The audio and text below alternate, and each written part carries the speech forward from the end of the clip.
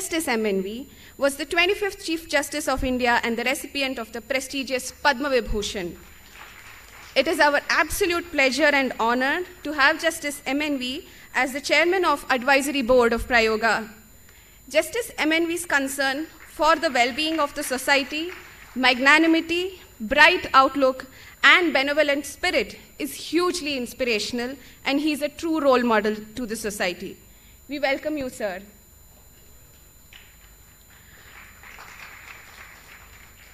I would now like to invite the cynosure of today's event, Molecule Man of India as quoted by the Hindu, the peptide man himself, Professor Padmanabhan Balaram. May I request Shri B.R. Nagaraj to kindly accompany sir onto the dais. Professor Balaram is a biochemist and the former director of the Indian Institute of Science, Bangalore. He is the very first Indian to receive the R. Bruce Merrifield Award from American Peptide Society. It makes me so proud as an Indian, and I'm sure all of us are equally proud.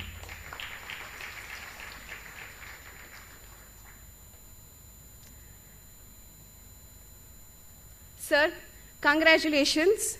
Your achievement has made this 75th year of independence, Azadi Ka Amrit Mahotsav, even more celebratory to every Indian. It is absolute pleasure and honor to have you with us today, sir. It is my pleasure to invite another dignitary, Professor P.R. Krishnaswamy. Due to some unavoidable circumstances, Professor PRK is not here in person. He'll be joining us online to celebrate this special occasion with us. Professor PRK is a remarkable scientist and the fountainhead of inspiration for all of us. Professor PRK is the senior-most alumni of the Department of Biochemistry at Indian Institute of Science, followed by several academic associations in the United States.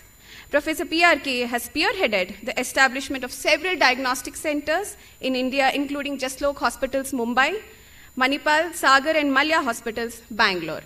He is currently a visiting faculty at the Center for Nanosciences and Engineering at the IAC and Transdisciplinary University. We are honored to have you with us today, sir. Thank you so much.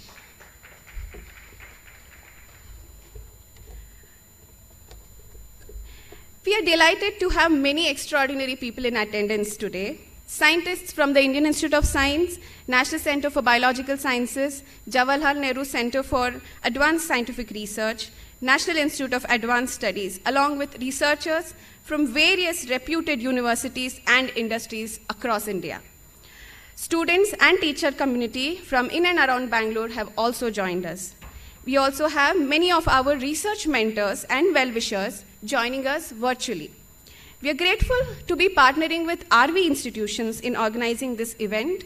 We have Shri AVS Murthy, Secretary, and Shri DP Nagaraj, Joint Secretary from RV institutions with us today. I extend a warm welcome to you, sir. Today's event is sponsored by GD Waldner, Trespa, and Broen Lab. My warm welcome to Shri Ranjit Singh from GD Waldner and Shri Mohana Pillai from Trespa and Broen Lab. We are happy that all of you could take time out of your busy schedule to be with us today. I'm very pleased to extend a very warm welcome to each and everyone present here and joined us virtually. Asatoma Sadgamaya, Tamasoma Jyotirgamaya, Mrityorma Amritam Gamaya, Om Shanti, Shanti, Shanti. In order to mark the beginning of today's event, I request all our dignitaries on stage to kindly light the lamp to seek blessings from the Almighty.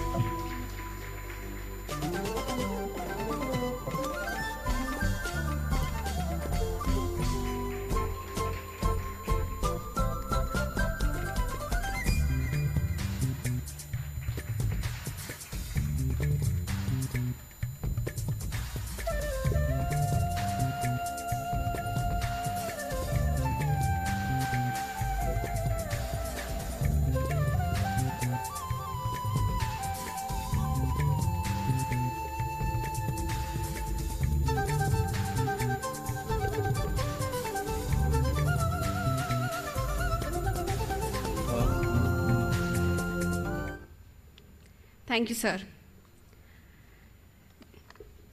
Dr. Hutchison's journey is the remarkable story of a self-made man with indomitable will and enterprise to build organizations that deliver enduring value and serve the society at all levels. Through his philanthropic act and professional expertise, Dr. Hutchison has established and is actively mentoring and nurturing Prayoga. Recently, Dr. Hutchison led the team drafting the state's position paper on linkages between secondary education and higher education in the implementation of National Education Policy 2020. Through Prayoga, Dr. Hutchison is pursuing his vision of having a strong ecosystem for education and research.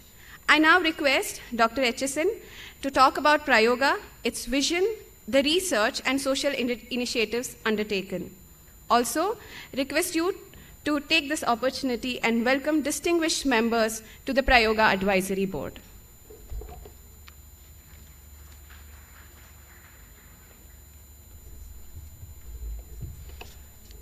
Good morning, everybody. It has been a historic day in the journey of Prayoga with an illustrious gathering and a bunch of towering personalities who are nation builders are here today, and that makes this occasion very special.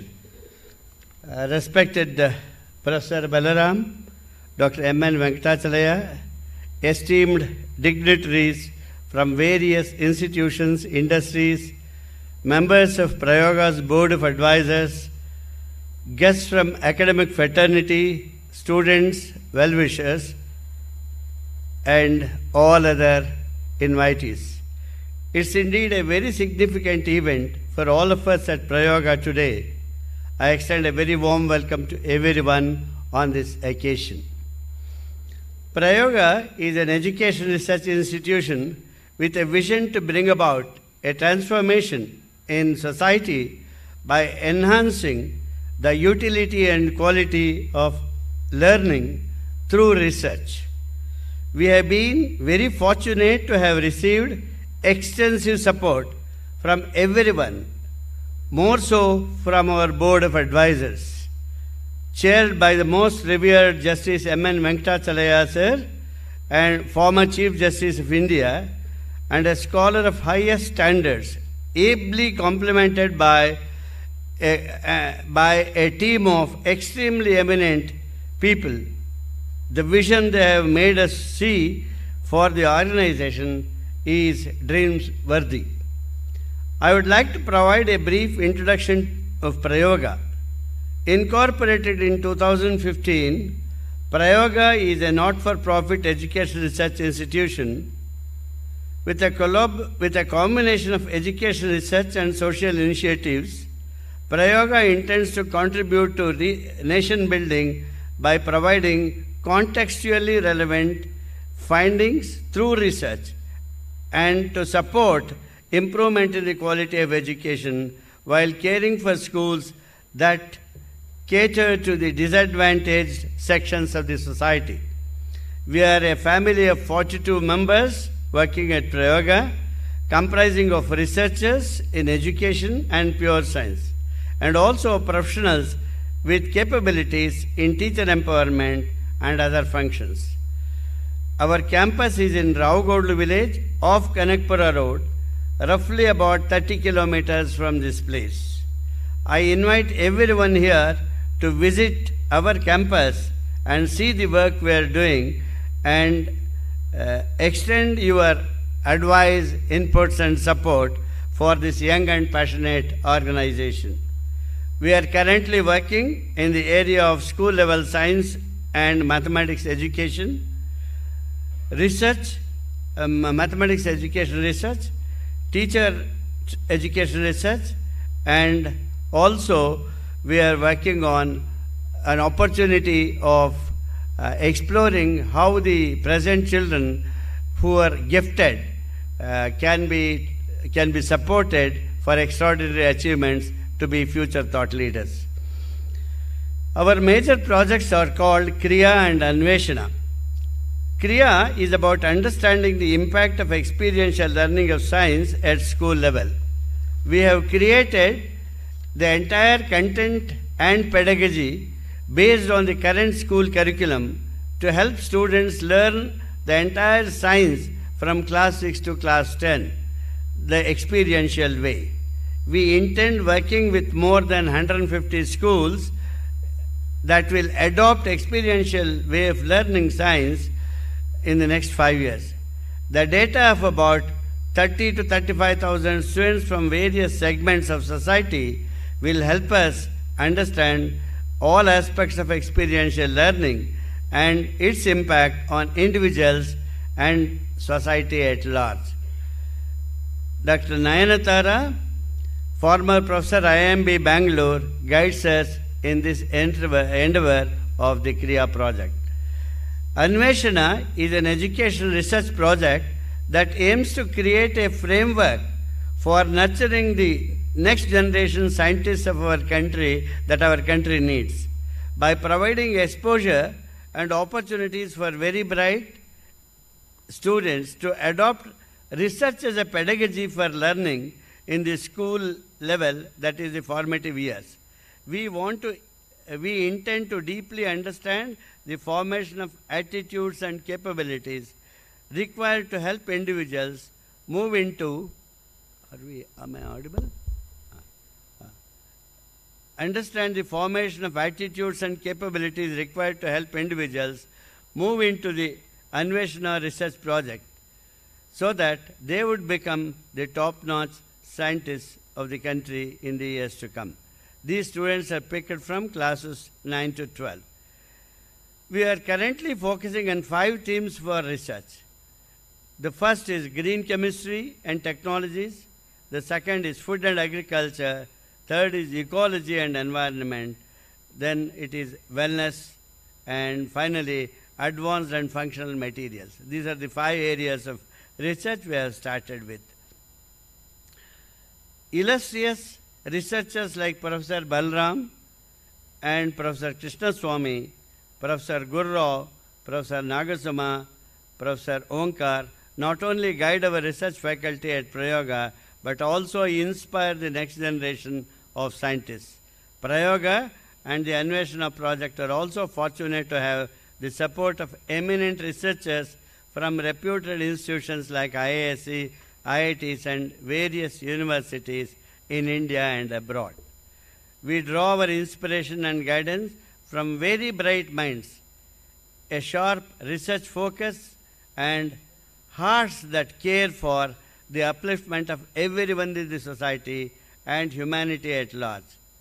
2 people, Professor P.R. Krishnaswamy and Professor Balaram, who are the epitome of sharp scientific mind combined with extraordinary benevolence towards humanity, have joined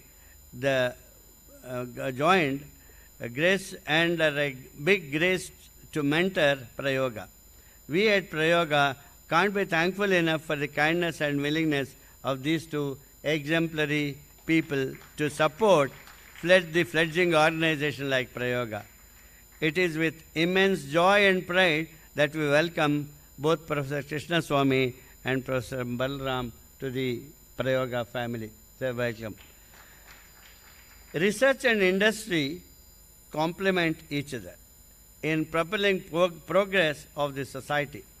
Mr. Balakrishna Adiga and Mr. M.P. Kumar bring the wisdom and entrepreneurial facets to our advisory board.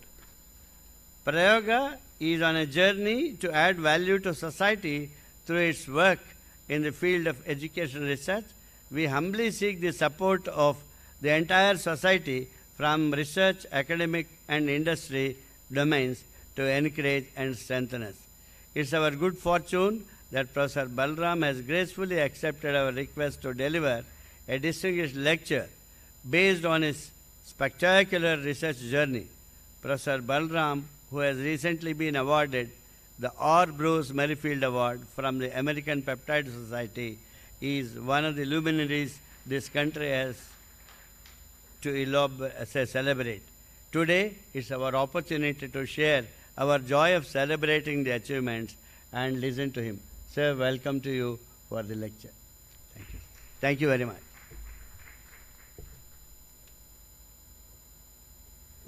Thank you, HSN sir. Prayoga will be greatly enriched by the addition of both the luminaries to the advisory board. With the guidance and advice from the board of members, Prayoga's resolve to work towards nation building will be strengthened. We have gathered here today to celebrate science and remarkable achievements of Professor P. Balaram. I request our research director, Dr. K.S. Nagabhushana, to enlighten us more on the context of today's event.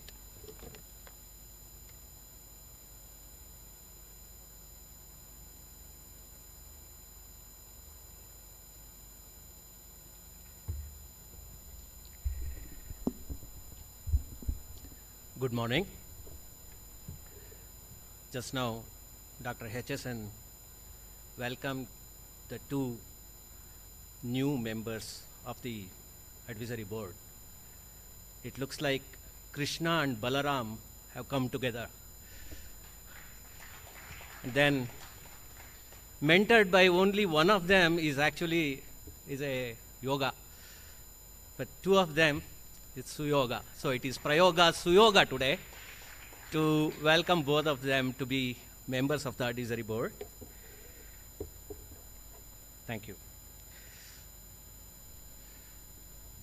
Professor Balaram started his education and completing his bachelor's from Fergusson College in Pune. Fergusson College is known for many great individuals, including Balagangadhar Tilak. Soon after his graduation from Fergusson College, Pune University, he did his master's from IIT K, Kanpur. And after his master's, he went and worked with Professor Askal A. Bothnerbai, a person who was extremely good in the NMR techniques, and he was credited with creating the 200 megahertz NMR in association with a colleague. Professor Balaram worked for his PhD, and he completed his PhD in less than 2 years. 2 years is generally the time taken for an individual in India to identify a problem to work on. And it generally takes about 5 to 7 years to complete, but he finishes it in less than 2 years and works with Nobel laureate Professor Robert Woodward, who is today considered as the grandfather of organic chemistry because he could synthesize any molecule that was known at that time through his synthetic powers. Professor Balaram spends 1 year with him and synthesizes some of the antibiotics, which are still revered as one of the highest cited articles of Professor Balaram, and some of those highest cited articles have been placed on either side of this dais. Students who are interested in can probably take a look at them. The negative Overhauser effect of as probes of macromolecular structures was the work that he did during the PhD time, and synthesis of antibiotics, erythromycin, was the work that he completed with Professor Robert Woodward. Soon after, at the age of 24, he joins IISc. And that was a new lab constructed by Professor G.N. Ramachandran in 1971. So he joins that group as a young researcher. Professor G.N. is known for many great things. He worked with Bragg, an extraordinary personality in the XRD. So Professor Balaram had, by that time, got the greatest of blessings in terms of an NMR, synthetic powers, coupled with a characterization of technique called XRD. And Professor G.N. was the one who could talk about the conformers of the proteins and peptides by working on the circular dichroism the phi and the psi angles, the dihedral angles of the alpha carbon, where the amino and the carboxylic acid groups are linked. And he is the one who is credited for deciphering the structure of collagen, which is extensively used in the medical area, and he could provide the triple helix structure for the collagen. So with all these nice elements already built in at a very young age of 24, Professor Balaram builds his career and creates extraordinary kind of works which gets published in many internationally reputed journals. And today, he is one of the most cited biochemists with a H index of 75. 75 articles of him have been cited 75 times. That's what it means. After a certain stage, increasing by one value is very difficult. Getting to 75, next to impossible. He was the director of IASE from 2006 to 2015. And at the same time, he was also an editor of a journal called Current Science. And between the time that he was the director, he has consistently published 8 to 10, 12 articles every year. And therefore, when he was the director, he published 100 articles, which I counted actually. Except for 1 year where he published only 5 articles, he has been consistent. Doing this kind of a thing, being a director of an institute like IASE, being an editor of a journal which claims international standards, and able to publish as a researcher consistently, it's a superhuman effort. It's a superhuman effort. And he has been cited 22,441 times. This is at 11 o'clock yesterday. It's very dynamic. It may be different by now. He received large number of awards, some of them as young as 28. The Young Scientist Award, INSA Award. He received Bhatnagar Award at the age of 37, while the cutoff is 45. Most of the, if you go and then look at the SS Bhatnagar awardee winners, most of them are in the age range of 42 to 45. And he receives the World Academy of Sciences Award in 1994.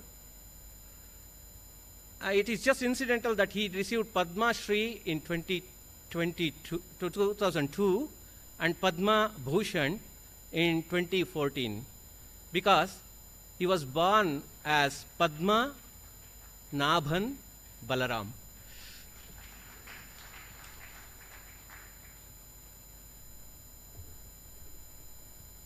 Coming to the reason why we are here today, we are here to felicitate Professor Balaram, the only Indian to receive Professor R. Bruce Merrifield Award. Professor R. Bruce Merrifield received the Nobel Prize in 1986 for his works on what is called as solid-phase peptide synthesis. We all know that synthesizing a peptide is the most difficult task, because peptides, which comprises of amino acids, comes up with 2 functional groups, but if it is an acidic or a basic amino acid, it comes with an additional functional group. Therefore, coupling leads to large number of byproducts, which are undesired because they may have more bad effects than the good protein that you want to synthesize or a peptide you want to synthesize. So getting to the right peptide with the right conformation and the chemistries of chemoselectivity, regioselectivity, and enantioselectivity is extremely difficult. And he has mastered that art, and that is why the highest cited article of him, which works on a molecule called alpha amino isobutyric acid, and the works that he had done and his group has performed on the disulfide bridges and the molecules containing disulfides and the conformation resulting from such molecules have got world recognition, and he is a leader in that area. He received this award in 2021, and we are celebrating this and congratulate him for the award. And we are really blessed to have him as a mentor for the industry partners and the laboratory builders and other philanthropic agencies. Prayoga would soon be working on creating a world-class wellness and bio-related laboratories at the facility. Wellness is already a thematic area. We wish to work in this area and to be known in the world for the work that happens here. I thank everyone for your patient hearing. End of Bhashan of Bhushan. Thank you.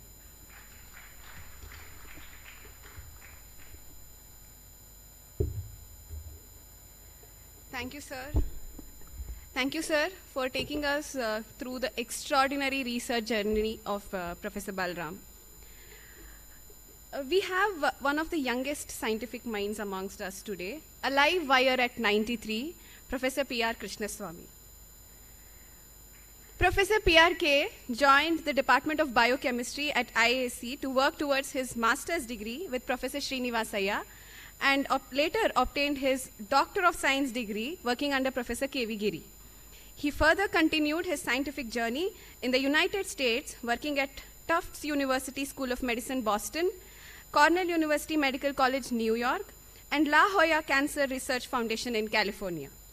Dr. PRK has notable accomplishments to his credit, including the development and introduction of tests for complications in diabetes, that is HbA1c, tumor markers, hemoglobinopathies, infectious diseases, pediatric nutrition, inherited disorders, and many more.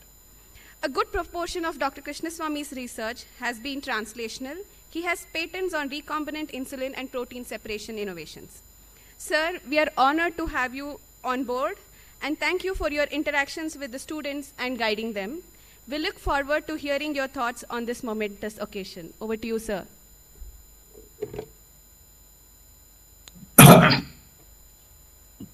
Thank you for those very kind words. I beg your pardon collectively for being absent from this very notable function, which is a historical day in the history of Bangalore, which we call the science city of the country. Unfortunately, the virus which invaded this planet decided to, before it disappears, it wants to catch a few people and give a taste of what these molecules in this virus can do. And I've tasted it and it has left me. But I think the energy that I have is not sufficient to participate today in the meeting physically, but I'm there in every sense of the word, intellectually and emotionally. Because this relates to the celebration of a very notable person, scientist, Professor Balaram, whose friendship I value enormously. Because when I came to Bangalore from Mumbai almost about 2 decades ago, I had the good fortune to get to know him through the HbA1c, which I think interested him somewhat. And he came with me to Mumbai for a meeting, and our friendship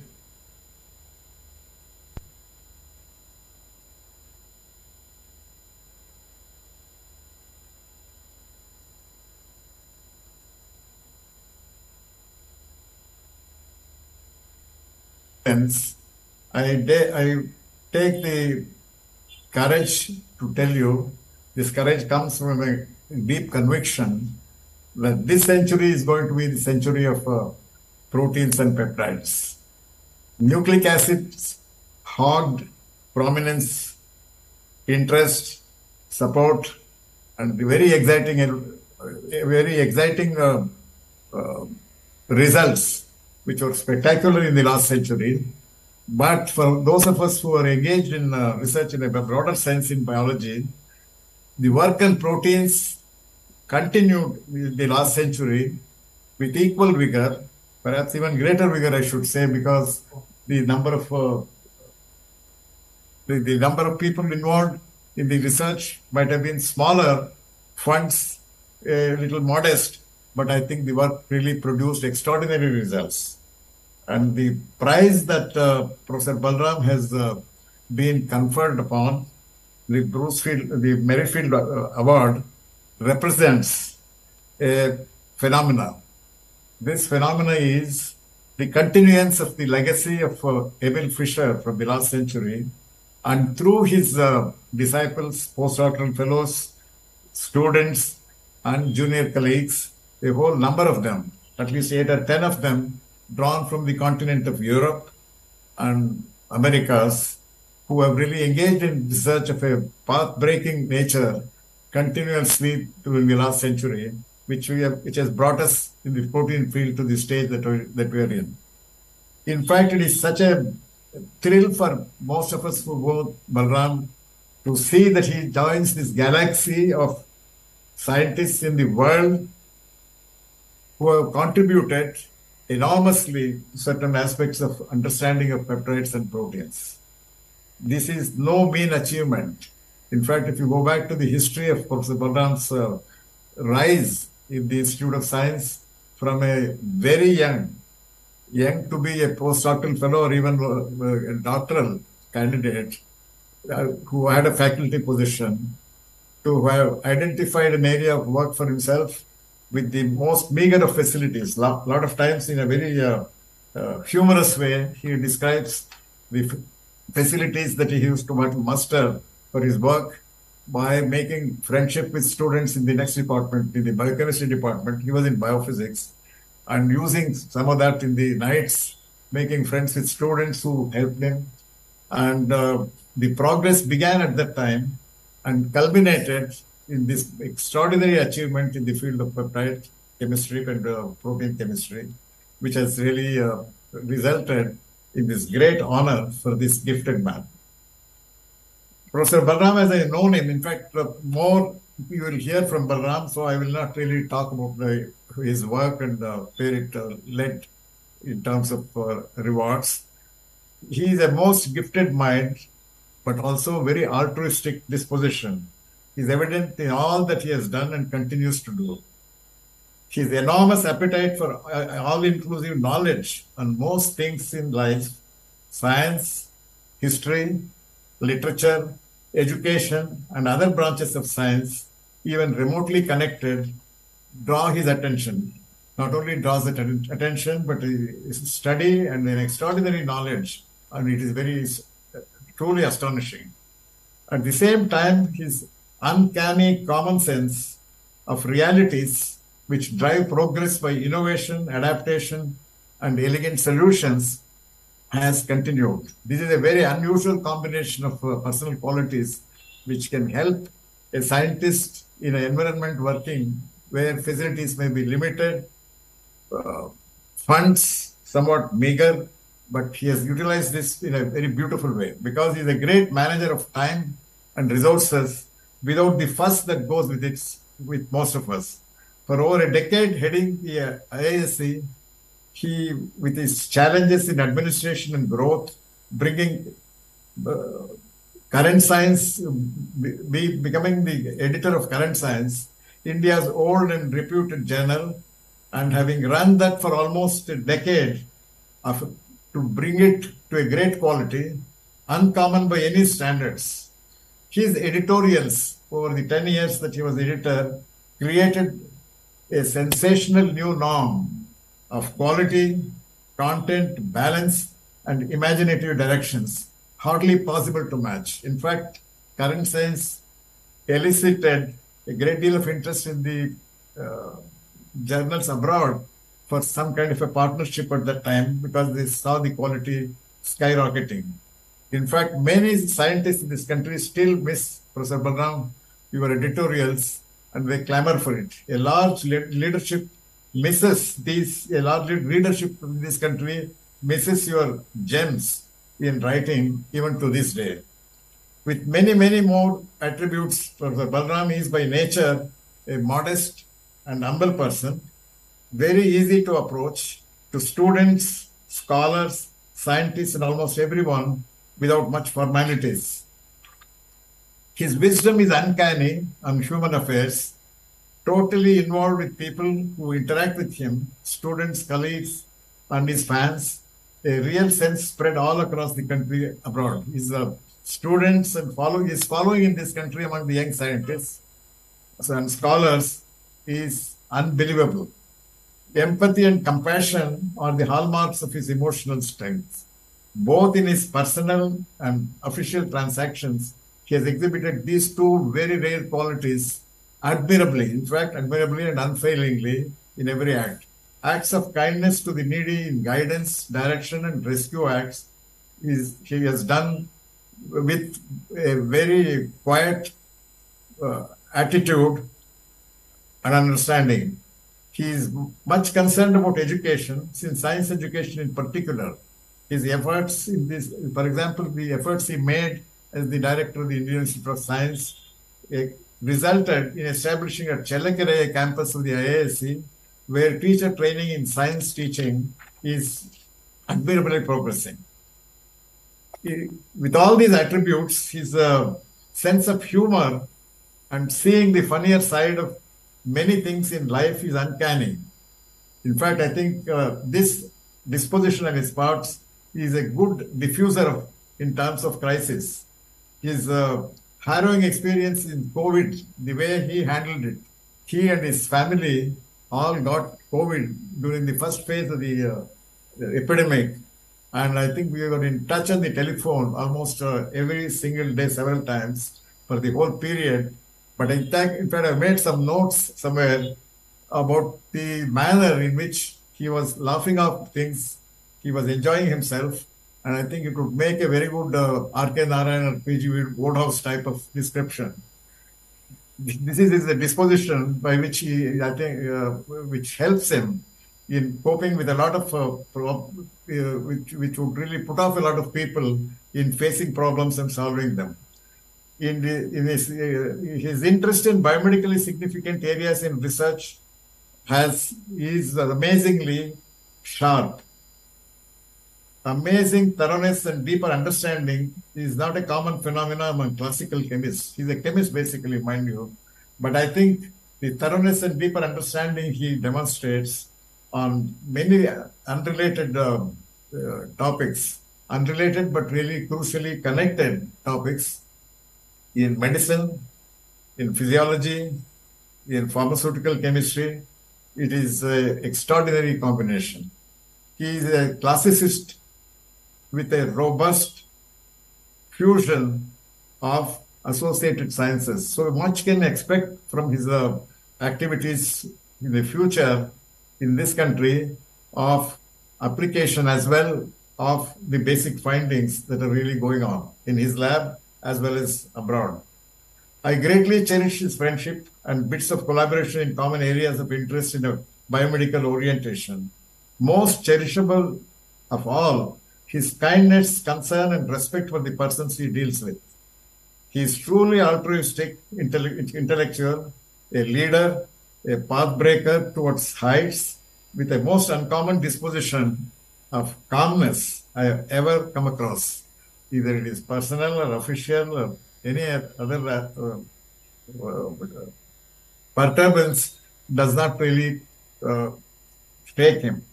Wish him the best in his personal and professional life. He has a great deal more to share and give, a rare gift to our land. He is also blessed with a spouse who is a scientist in her own right, Hemlata, who is also his collaborator. I wish to end this very brief description of my emotional, intellectual, and professional interactions with him, which have been a gift for me when I moved to Bangalore, by reading out to you a small verse. A group of teachers in a rural area wrote in Kannada, dedicated to a mentor teacher who was an expert in teacher training. The verse reads, it was written in Kannada. I translated that to English and adapted it for this occasion. lamp luminous and shining. Our greetings, good wishes, and tributes. Today we celebrate your coveted and precious award crowned on you. Chasing away the darkness and dusk, the lamp brings illumination. By distributing light to others constantly, it expands its own energy. It expends its own energy ceaselessly. Our dearest mentor, friend, and colleague, in shining his light on many lives, you are a great beacon on our paths in education, research, and service. The ever-glowing light in your life we see should become the light in every one of us, is our humble prayer to help us serve friends, admirers, disciples, and beneficiaries. Thank you very much for this opportunity for me to participate in this event through the medium. I cherish it. Thank you very much. Thank you very much, PRK sir, for sharing your thoughtful words and your journey with Professor P. Balaram. It's now time to celebrate. It's now time to felicitate the man of the day, Professor P. Balaram. Firstly, sir, I request you to kindly take the chair in front. We'll be putting a chair.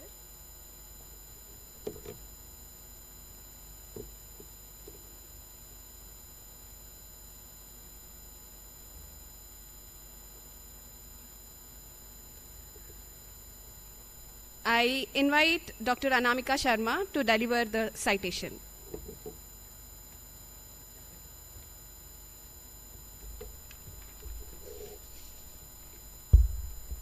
Thank you, Dr. Kritika. Good morning, everyone. It's indeed a pleasure for me to deliver citation for Professor Balaram, the Peptide Man of India, on behalf of Prayoga.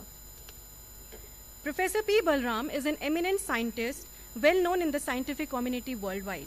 Born in 1949, he obtained his bachelor's degree in chemistry from Pune University, master's from Indian Institute of Technology, Kanpur, and PhD from Carnegie Mellon University. After a short postdoctoral stint with Nobel laureate Robert Burns Woodward from Harvard University in 1973 at a young age of 24, he joined Molecular Biophysics Unit at Indian Institute of Science, Bangalore as a faculty, associating with Professor G.N. Ramachandran. With a relentless pursuit of quality research, creating new heights in research year after year, he served as the director of IISc between 2005 to 2014. Since 2015, he has been the chair professor at National Center for Biological Sciences, Bangalore. Professor Balaram's early research focused on the membrane-active peptide L-methicin, leading to a long-standing interest in the conformational restrictions on backbone folding promoted by the unusual residue alpha-amino isobutyric acid, commonly known as AIB amino acid. He has also contributed immensely towards designing and synthesis of disulfide-containing model peptides that has allowed the development of bioorganic models for redox protein containing active disulfide loops. His outstanding contributions are in the investigation of the structure, conformation, and biological activity of designed and natural peptides, utilization of NMR and mass spectrometry for proteins and peptides, studies on triose phosphate isomerase from Plasmodium falciparum, and computational analysis on protein structures. His seminal work can be evidenced from an H-index of 75 with more than 22,000 citations, which has led to the success of multiple drug discovery programs around the world. He served as the editor of Current Science Journal from 1995 for almost 2 decades. He is part of the editorial board of International Journal of Peptide and Protein Research, Indian Journal of Chemistry Section B, Indian Journal of Biochemistry and Biophysics, Proceedings of Indian National Science Academy Section B, and numerous others leading journals. He has contributed to multifarious editorials discussing the state of science. In recognition of his far-ranging contributions and services, he was awarded Padma Shri in 2002 and Padma Bhushan in 2014. Other significant awards and recognitions include INSA Medal for Young Scientists in 1977, Shanti Swarup Bhatnagar Award in 1986, the World Academy of Science, that is TWAS, in 1994, and recently, for what this event is about, R. Bruce Merrifield Award of 2021 at American Peptide Symposium, APS 2022, which happened in this year in the month of June. Professor P. Balaram, an eminent scientist in the realm of peptide chemistry and a beacon of light for the coming generations of researchers and scientists. In this regard, Prayoga Institute of Education Research recognizes Professor P. Balaram's exceptional contributions in biochemistry and honors him on this 13th day of August 2022 and wishes him continued success. Thank you.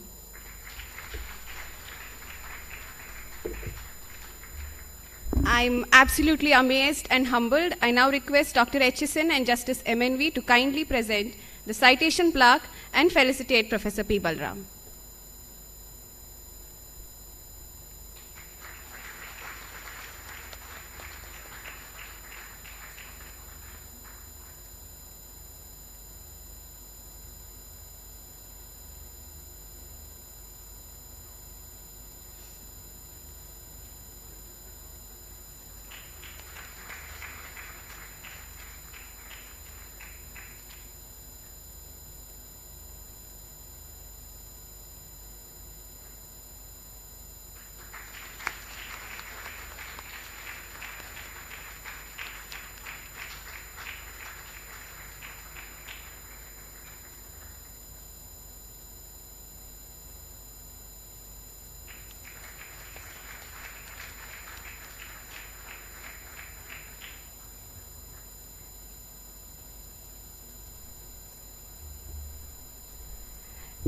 Thank you, HSN sir and Justice MNV for doing the honors. I request you to kindly be seated in the front row. We will leave the stage to Professor Balaram.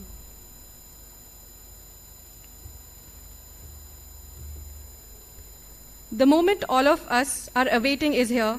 I now request Professor Balaram to kindly deliver the keynote address, Finding a Problem and Following a Trail of Research and Science. Thank you.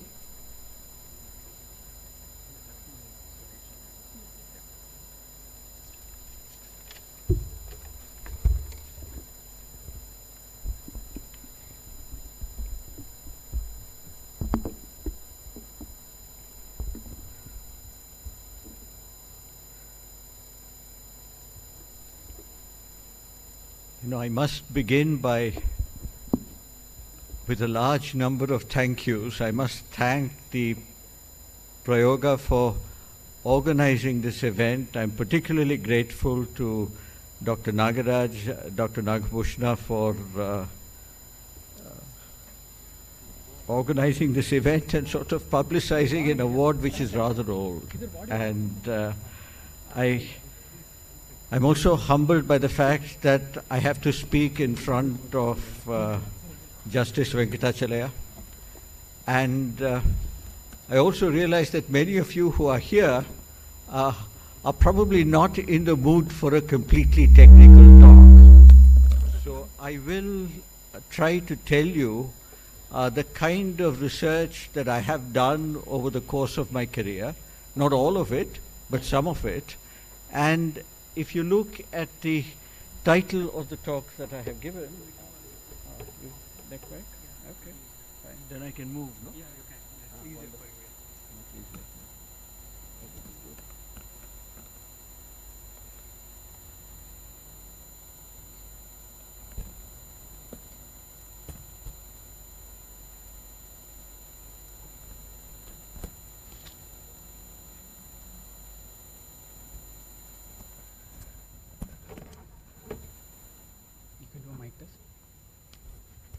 Yeah. Can you hear me? Yeah, you can. Wonderful. A good professor always moves around the front of the class, and if I stand there, I'm likely to fall down. There's a little step there. The title that I gave Prayoga was How to Find a Research Problem and to Follow a Trail of Research in Science. And I was going to illustrate this with my own example. But if I were to actually title the talk, I didn't give the real title that I wanted to because I thought it wouldn't be understood by anybody. It would be this, what I've written in the next line, Finding AIB, the amino acid that took me to a ski resort in Canada. That's where I went to get the Merrifield Award. And what took me to Canada really is an amino acid, which I've pictured with its chemical structure on the left side of the slide. And I've highlighted the two words that many of you might find unusual, the abbreviation AIB and the amino acid. All the other things you could easily understand. But the title that I've actually gave in Canada was Constraining Peptide Conformations, Finding AIB and Beyond. Now, of course, I've highlighted many more words which may not be understandable to people. So my job today is to try and tell you what I have done in my long career at the Indian Institute of Science. How did I spend my time? And was it all worthwhile? This doesn't move forward very well. Yeah, there it is. I started in December of 1973 when I entered the Indian Institute of Science, and as already been said before, I was young, I was ignorant, and I didn't really know what I wanted to do. I was happy that I had got a job. I was appointed as a lecturer, and what it meant in the early 1970s was that you had a monthly salary anyway, and it was a princely monthly salary of 1,000 rupees, and that's what you got, but that was more than enough to get by. This was what the department that I joined looked like at that time in 1974. And you can see seated right in the middle is Professor G.N. Ramachandran. I pointed an arrow so that you can recognize him. He was a formidable figure at that time, already probably one of India's most highly recognized scientists. And certainly, in my view, when we are celebrating Azadi Ka Amrit Mahotsav, probably the most important scientist of post-independence India. And you will see right there on the top of the slide, if the pointer works, it doesn't, you will see two people. I will highlight them later. That would be me as a lecturer then, and my very first student. But I'm going to tell you, before I do that, I'm going to tell you a little bit about Ramachandran, because my entry into the field of peptides is largely because of Ramachandran. His department was supposed to work on peptides and proteins, and therefore you didn't really have a choice of doing anything else that you wanted to do. And I just gave a talk a few days ago at the Homi Bhabha National Institute in Mumbai. They were also celebrating Azadi Ka Amrit Mahotsav, and they asked me to speak on Ramachandran. And this is how I started. G.N. Ramachandran really is responsible for the birth of molecular biophysics and structural biology in India. This is the centenary of his birth, 2022, and it's my reflections on the centenary. Much of what I'm going to talk about will involve chemistry, the subject that I studied. Is chemistry important? It is. In fact, some years ago, the Bombay High Court, in one of these peculiar cases that happened in India, was asked to decide on whether steam was a chemical or not. And Justice Venkatachalaya would be happy to know that the Bombay High Court decided that steam was not a chemical. And but the judges knew their chemistry. They said, we know that it's a chemical, but we are still, in law, it is not a chemical, because if it's not a chemical, then the government of India can levy a higher sales tax on the product. And of course, the case took 20 years to decide. And after that, the Royal Society of Chemistry put forward a challenge to anybody that they would give them £1 million if they brought them a material which was not a chemical. And then if you look around, you will see that the Royal Society can retain its £1 million. Nobody will ever be able to find a material which is not a chemical. And the best definition of chemistry is what I've seen here. Chemistry, Arthur Kornberg, the famous biochemist who discovered DNA polymerase, he fired what I think is the first shot of the biotechnology revolution of the 20th century. He called chemistry the lingua franca of the medical and the biological sciences, and it is. Today, the sad fact of medical education and indeed biology education in India is the very little attention that is paid to chemistry. Galileo, many years, is reported to have said that mathematics is the language with which God wrote the universe. I might just paraphrase it to say that chemistry is the language with which nature wrote the book of life.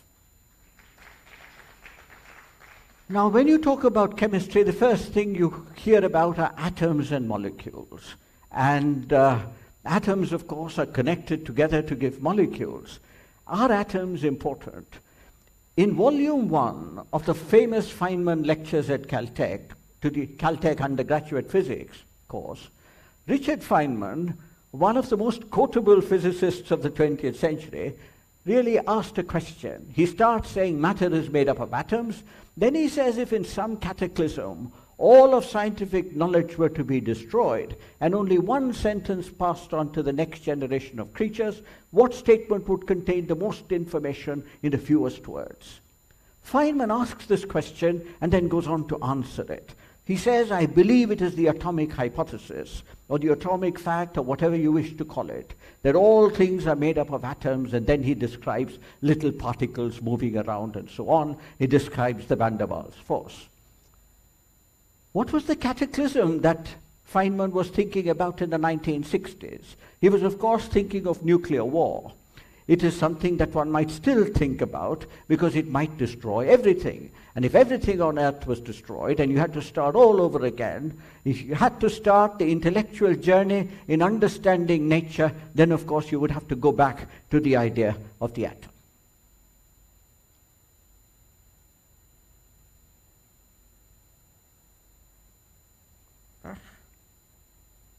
This doesn't work.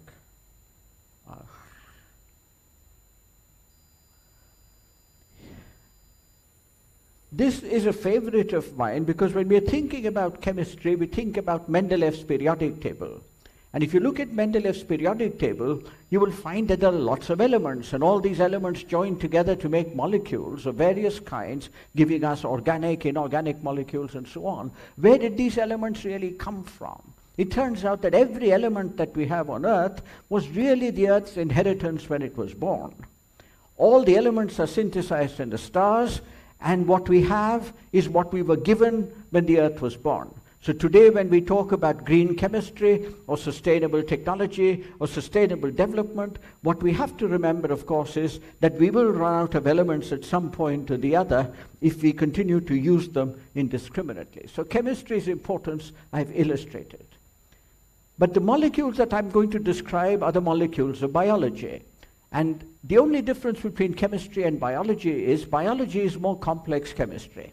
The molecules become larger, there are more of them, the ideas of scale are different. For example, one might talk in terms of 10 to the minus 10 of a meter when we are talking about molecules. You might talk when you're thinking about cells, you're already up, down to almost, in the case of organisms and all, 10 to the minus 4 of a meter. And then, of course, when you look at a whole organism, you're so much larger because you're a collection of a very large number of cells. So chemistry lies at the heart of all of biology. This doesn't work too well. Can I control it somewhere else? Is it? Only this, okay. I'm going to talk to you about amino acids, peptides, and proteins. And before I do that, before I describe Ramachandran's work and my own, this is what an amino acid looks like, a collection of atoms on the left. A peptide is simply these amino acids joined together, a little bit larger, and a protein is an even larger polymer in which the amino acids have simply been strung out onto a long chain. They are actually held by covalent bonds, and the bond which holds them together, which is marked in blue, green, blue again, is what is called the peptide bond, and that's where this class of molecules gets its name. All proteins are in fact very large peptides. They are polypeptides, and many of the molecules that I will talk to you about are somewhat smaller. Here is just one peptide which I thought I would illustrate. This is what the chemical formula of a peptide would look like. But you will see the letters which I've written in red. You can abbreviate each chemical unit with a letter, and then you can write all these letters down in sequence, and that would give you the structure of a given peptide. This, of course, is angiotensin II. something that, at least in every audience that I talk about, the first few rows of the audience will be concerned with blood pressure. The last rows will not be worried about blood pressure because they are all young. And this controls your blood pressure. It causes vasoconstriction. You can see it's a fairly complex molecule. It's produced in a very complicated way. There's another molecule which I've not written the structure, but I've given you only the name, which is oxytocin. This, of course, is given for uterine smooth muscle contraction in pregnant women. But today, oxytocin is also important for a field. Oh, I'm out of range? Oh, great. I should come this way. Okay. Wonderful. You think this is going to work better? Ah, yes, it does. Yes. Oxytocin is a pituitary hormone produced by a pituitary gland. But today, oxytocin is the driving molecule for a field called social neuroscience. Because the amount of oxytocin that you have, now people are now taking oxytocin. Oxytocin sometimes helps you to cooperate, sometimes it helps you to be angry with your surroundings and so on. So it is in fact a very active molecule. But if you look at science as a whole, we begin with atoms in physics, we move through molecules in chemistry. The larger the molecules, we move to biophysics and biochemistry. You put them all together, you now have cells, and you talk about cell biology, and slowly you organize cells into tissues, into organs, and then you come to anatomy, physiology, and medicine.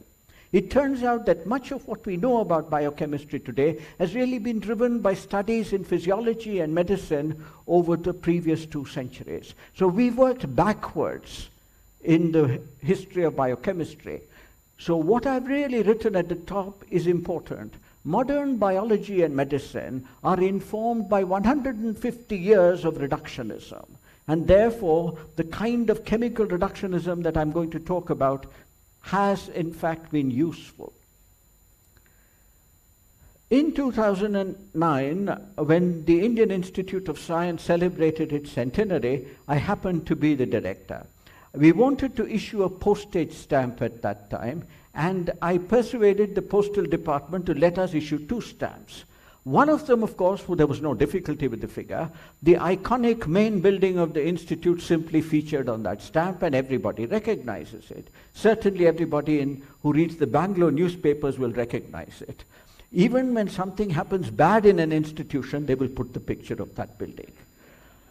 And in the second one, I wanted to put J.N. Tata's picture, but they said you can't have a single individual anymore, and anyway, we've put J.N. Tata on a stamp much earlier. I asked them, can we put more than one? They said yes, and here is the stamp which was produced. There are many people on this stamp, and you may recognize some of them, you may not recognize some of them, but I want to show you only the person on the extreme left. That is J.N. Ramachandran. Because we had to put a student who had been at the institute, and arguably the most distinguished student from the institute was J.N. Ramachandran, who obtained his PhD working with C.V. Raman in the physics department in the 1940s. But you'll also see 3 wiggles on the stamp. That I smuggled in, and those 3 wiggles are the structure of collagen, which he determined, which makes him famous. The wonderful thing about the postal department, which I should tell you, is if the stamp is to be released by the Vice President of India 2 weeks later, they will show up at the last minute and say, where is the picture that we are going to put on the stamp? So at the very last minute, you can do practically anything that you want, and nobody will look at it. So there is J.N. Ramachandran and one of his most distinguished students, Gopinath Karta. Together in the early 1950s, they worked out the structure of collagen. Now, collagen is a triple helix. You can see 3 polymer chains sort of winding around one another. Ramachandran went as the professor of physics to Madras University at the age of 29. And he had to start a new department and begin to do research. Because up to that time, Madras University had no physics department and no research. Now the question, of course, was what problem do you find? And I think Ramachandran's choice of problem was absolutely inspired, because the Central Leather Research Institute was next door to AC College, And collagen is what you have all over your skin, everywhere. Leather is collagen. And therefore, the structure of collagen was not known at that time, or there were controversies about it. Collagen is a very large protein. It's a fibrous protein. It's the most abundant mammalian protein. So you have a lot of collagen in you, and all your connective tissue, everything is made up of collagen. So it is incredibly important. But the most unique part about collagen is, if each amino acid is represented by a letter, collagen is a repetitive polymer with only 3 letters, which I've indicated here. Today, if I were to abbreviate this, I would say G, P, and O, just repeating. So if something repeats again and again, the structure must also be repetitive. But then you will see that the amino acid glycine, which is the smallest of the 20 amino acids which are coded by genes, it's the smallest amino acid. It repeats in position 1, in position 4, in position 7. That means you must now have a structure which is a 3-fold structure. There must be some kind of 3-fold symmetry in the structure. And since it's very small, that small group must come in the middle of the structure, because if there was a larger group, there would be no place. Ramachandran used to claim in his lectures that he got the idea of the triple helix when he saw his wife plaiting her hair in the manner of a traditional South Indian lady. And it turns out that the 3-chain structure, or the triple helical structure of collagen, this is what it looks like in atomic detail. If you go to Chennai, you will find that there is a triple helix auditorium. As you drive past the IIT, you look to your left when you go from the airport. It is the only auditorium that I know which has been named after scientific structure and not after some famous politician.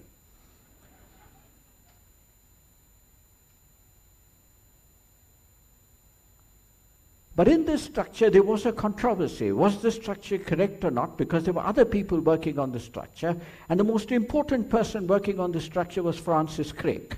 Crick, of course, is a man whose name everybody knows, because Crick and Watson discovered the double helical structure of DNA. When did they discover the double helical structure of DNA? In 1953. When did Ramachandran publish the collagen structure? 1954. And you will remember that there was no airmail then, and everything will come slowly to India by surface mail. Now here is a letter written by his colleague Gopinath Karta, who had by this time finished his PhD, finished his postdoctoral work, and gone off to Cambridge. And he says, Dr. Crick was telling me, I do not know what he meant, but the general idea seems to be that the publication of our paper was purposely delayed by months for them to work up our idea after seeing our manuscript. So it turned out that the English groups, the same groups which had worked on the double helical structure of DNA, were also working on the structure of collagen. And so when Ramachandran published his paper, they immediately criticized his paper in the journal Nature. And when they criticized his paper in the journal Nature, and I just show you a chronology here, 1954 was Ramachandran's first paper, then go up, 55, 56, Crick was 55. Now you can imagine that a young professor, not yet 35, now publishes something in India and then gets criticized by people in Cambridge. The criticism, of course, affected Ramachandran rather deeply and to some great extent determined the rest of his career. But Ramachandran was a very resilient man. What he did was he answered the criticism. And in answering the criticism of his collagen structure, he came upon his greatest work, or his most impactful work on biochemistry. Crick criticized his work, saying that if you built a structure, in your structure, 2 atoms come closer than the sum of their van der Waals radii. What does this mean? If you consider atoms as tennis balls, they can be pushed together a little bit, but not more than a certain amount. So 2 atoms cannot occupy the same place at the same time. So if you have a structure in which 2 atoms do that, that structure must be wrong. Now the question was, how close do 2 atoms come to close? How close do they come? Nobody knew at that time. And the field of X-ray diffraction was just beginning to reveal organic crystals. So Ramachandran and his group went back and constructed a table of how close atoms come to one another in crystal structures. And using those limits, which are today called the van der Waals limits, he obtained what is his most famous contribution.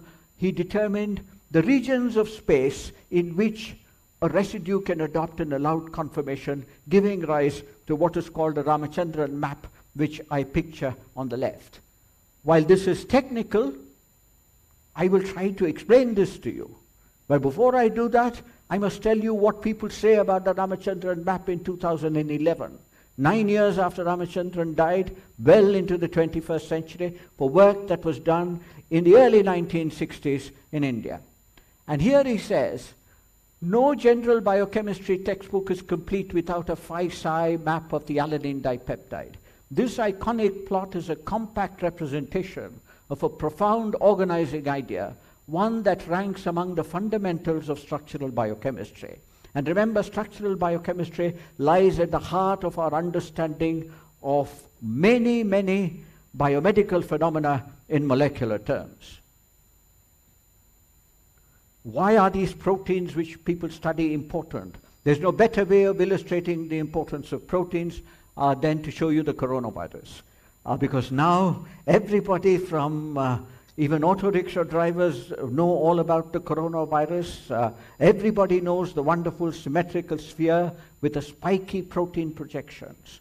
That's the spike protein that you see there. A virus itself has been defined as a piece of bad news wrapped up in protein. The importance of proteins becomes clear here.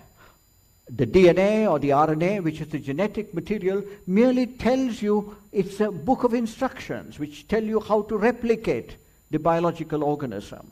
On the other hand, it is the protein which does all the action. In fact, Arthur Kornberg in his autobiography says, he's the man who did a lot of work on enzymes related to the nucleic acids. But he says that in my theater, the nucleic acids write the script, but the enzymes do the acting. So it's actually the proteins which do much of the action of biochemistry.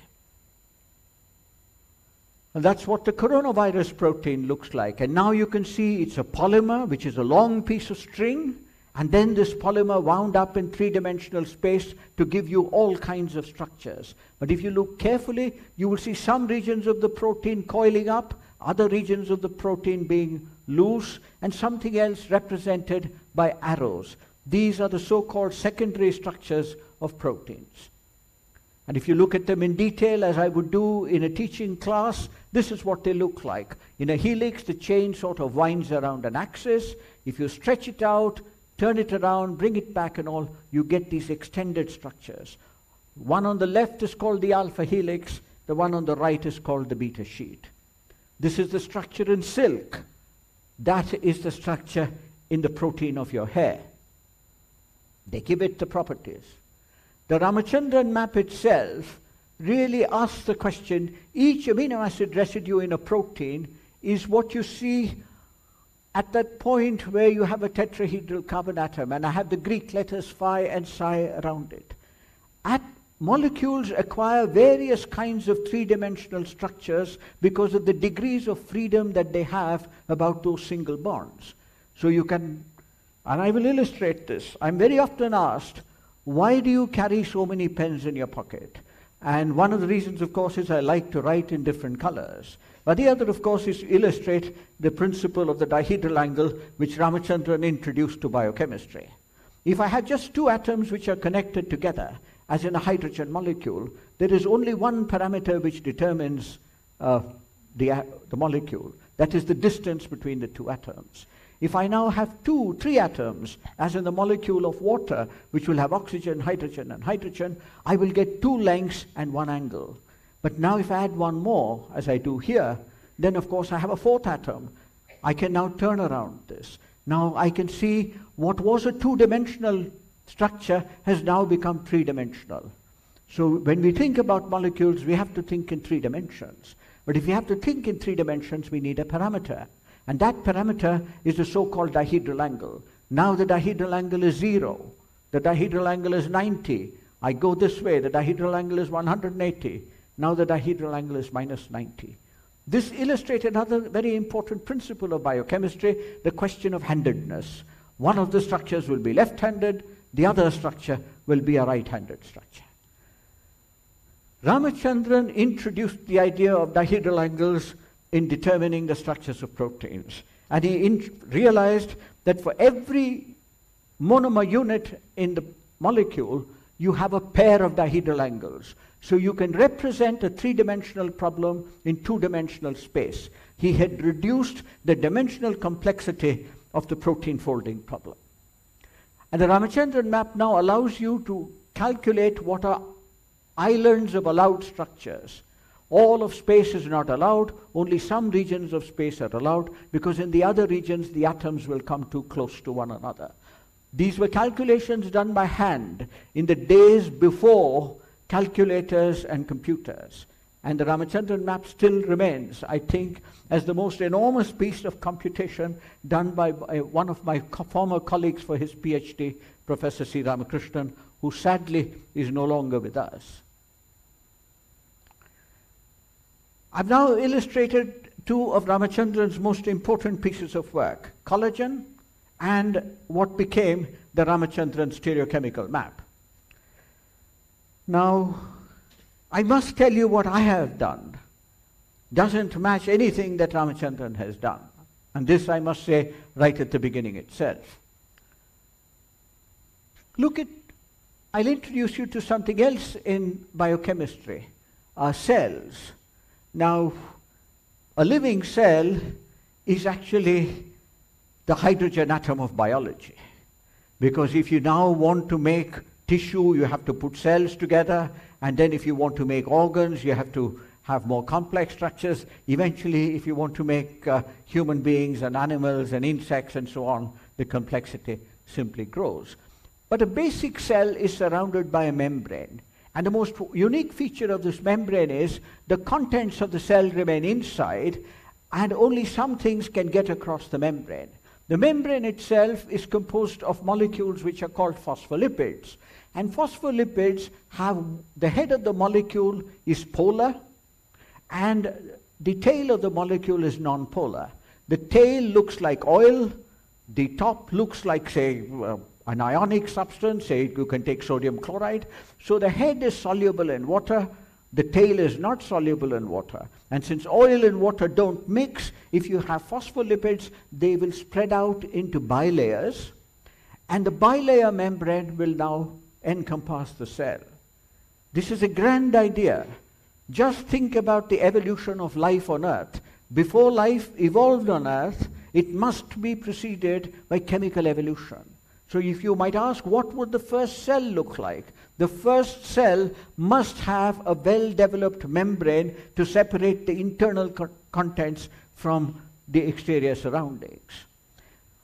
On this membrane, there will be protein stuck. The coronavirus is a good example. The coronavirus is an enveloped virus which has a bilayer membrane, and that spike protein is stuck into that bilayer membrane.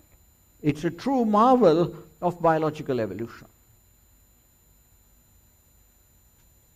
So when I joined the molecular biophysics unit in the end of 1973, I walked in. I must say that I still remember the date on which I went in. It was the 1st of December 1973, and I was going to go and report to G.N. Ramachandran as a lecturer, so I had put on a coat and a tie, and that was, I think, the last time I put on a coat and a tie until I became the director. And I went in, I saw him, and then he asked me, do you know anything about the structure of collagen? And I said, I don't. And he said, thank you, and our meeting was over. And I came out, and then I met a bunch of students. And the very first student that I saw was the student who's pictured along with me on the top right of the slide. He's again pictured with me again 34 years later, because we stayed in touch and we collaborated on and off. He was slightly older than me, and therefore he was probably a little bit more mature. So when he saw me, he said he didn't have a PhD supervisor. And since he didn't have a PhD supervisor, he said, look, you're my supervisor now. Because I had the grand title of lecturer, and so I was authorized to be a supervisor. So I became his supervisor, and I said, what are we going to do? And he said, look, I'm already working on the structure of membranes. And there are the structure of membranes. In 1972 in Science, this paper had just appeared. It was a paper which revolutionized our understanding of biological membranes, called the fluid mosaic model, which looked at the lipid bilayer as a two-dimensional fluid in which proteins were embedded and moved. It's largely correct. But membranes are important because all the action happens at membranes. At the neuromuscular junction, for instance, two cells actually communicate with one another really by having chemicals sort of secreted by one cell which act on the other. And then they set off chemistry and electricity work together in the body. And it turns out that you have electrical signals that are then propagated along nerve. So there were these papers which had appeared, very famous papers which fetched the Nobel Prize by Hodgkin and Huxley in the Journal of Physiology in 1952. And these papers, if you look at them, they are full of differential equations and nothing else. But they had a model for nerve excitability, or what was called nerve conduction. Conduction of electrical impulses by nerves. And so Krishnan, who had a master's degree in electronics and who'd worked in some division at the Bhabha Atomic Research Center, decided that he was now going to solve the problem of nerve conduction. He then imagined that he and I would team up together and would become a latter-day Hodgkin and Huxley. And so the two of us, knowing nothing, began to tell everyone that we are working now on biological membranes. We didn't know anything about it, we read about it, but then we soon found out that everybody else in the surroundings knew even less than us. So in a little while, we were the local experts on Hodgkin, Huxley, and biological membranes and nerve conduction without, I think, knowing anything whatsoever at all. But this went on for some time, and I learnt more about membranes.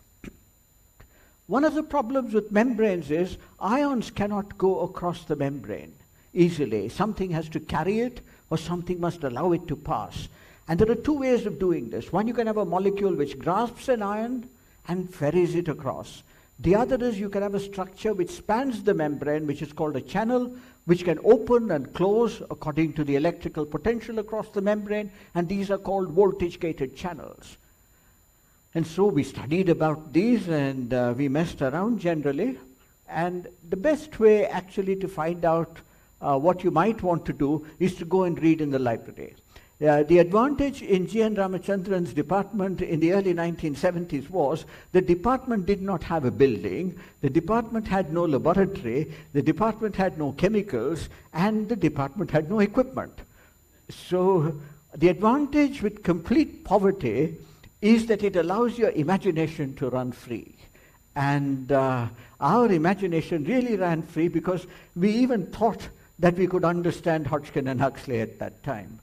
And one day when I was reading this, I came across this molecule here, and there was a famous Soviet group which had published the structure of this molecule, which was that cyclic, really ghastly structure up on the top left of the slide. And those were the days of the Soviet Union, and we used to read all those papers with great interest. And this was an English paper which had now corrected that. So a molecule which was a cycle had suddenly become a molecule which was no longer a cycle, but which was long.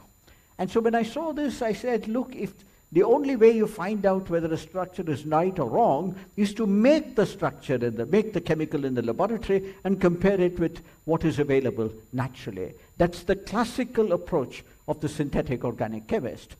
And then I found an abbreviation which I did not understand called MEA there. And then I found MEA was nothing but what today I call AIB. This was the old abbreviation. This is now the new abbreviation, which everybody's accepted. And so I had found an amino acid. And this amino acid, when I looked in the literature, there was very little known about it. But why was this molecule important? This molecule was important because if you embedded this molecule in an artificial bilayer, it gave you voltage-dependent conductance across the artificial bilayer. So it was a model then for membrane protein channels which nobody had ever studied at that time in the mid-1970s. Today, of course, we know everything that is there to be known about membrane channels because many revolutions in science have taken place. So that's the amino acid that I want to make, which is there. And the most wonderful thing about this was I asked myself the question, can we make this amino acid? What are the chemicals that we need to make this amino acid? And luckily, the chemicals that you need to make the amino acid are only acetone, which was available, sodium cyanide, which was available in plenty. In fact, lots of it was available in Yashwantpur from where we used to buy chemicals. This is because the Kola goldfields used to use a lot of cyanide. And after the goldfield shut down, there was still a lot of cyanide around with no use for it. And so one could get cyanide very cheap. And then you needed ammonia. And there was an ammonia cylinder in the organic chemistry department, which if you opened, you could now liquefy, get liquid ammonia, and then you could pass gaseous ammonia into a flask. So we could make this. So my first student and I began then to make this molecule. There's a great advantage in being a faculty member, because the great advantage in being a faculty member is you can now take a PhD student. Once you take a PhD student, you can go and sit at your desk and the PhD student will do all the hard work. And so the business of, mixing up the cyanide and putting in the ammonia, but I was young then and I was enthusiastic, so we would together mix the cyanide and we would together bubble in the ammonia, and eventually we made the amino acid. Then you have to make them into peptides. But at that time, making peptides was also not easy because there are not many reagents available. This is the reagent which was introduced for protecting amino groups by Max Bergman and Leonidas Zervas. There's a very famous piece of work at Rockefeller University. Much of the early work on protein chemistry was done in the laboratory of Max Bergman. Max Bergman had studied with Emil Fischer in Germany and moved before Hitler began his purges to the Rockefeller. And it's in fact in this very same laboratory that Bruce Merrifield, many years later, developed solid phase synthesis. And of course, dicyclohexyl carbodiamide, which I showed you, was introduced into the literature by Hargobind Khurana when he began to work on nucleotides. Because if you want to remove water by condensing two molecules, you use dicyclohexyl carbodiamide. Did I have any experience for starting to do this? I must say the only experience that I had for starting to do this was when I was an MSc student at IIT Kanpur. The professor with whom I worked for my project, Professor Balasubramaniam, he asked me to make peptides. And so actually I was trying to make a peptide which was actually originally made by Emil Fischer. And you can see that I have located my old MSc project notebook, and this is a page from it. So this are my credentials for embarking on this activity. The work went reasonably well. At that time, we thought nobody in the world would ever work on this problem because we didn't know if anybody was interested, and I had no idea whatsoever. And the last paper which had appeared in the literature was in 1960. And we were now doing this in 1975, 1976. And it turned out that in that paper, there's the first author, a man called Leplawy, a Polish gentleman who had gone back to Poland.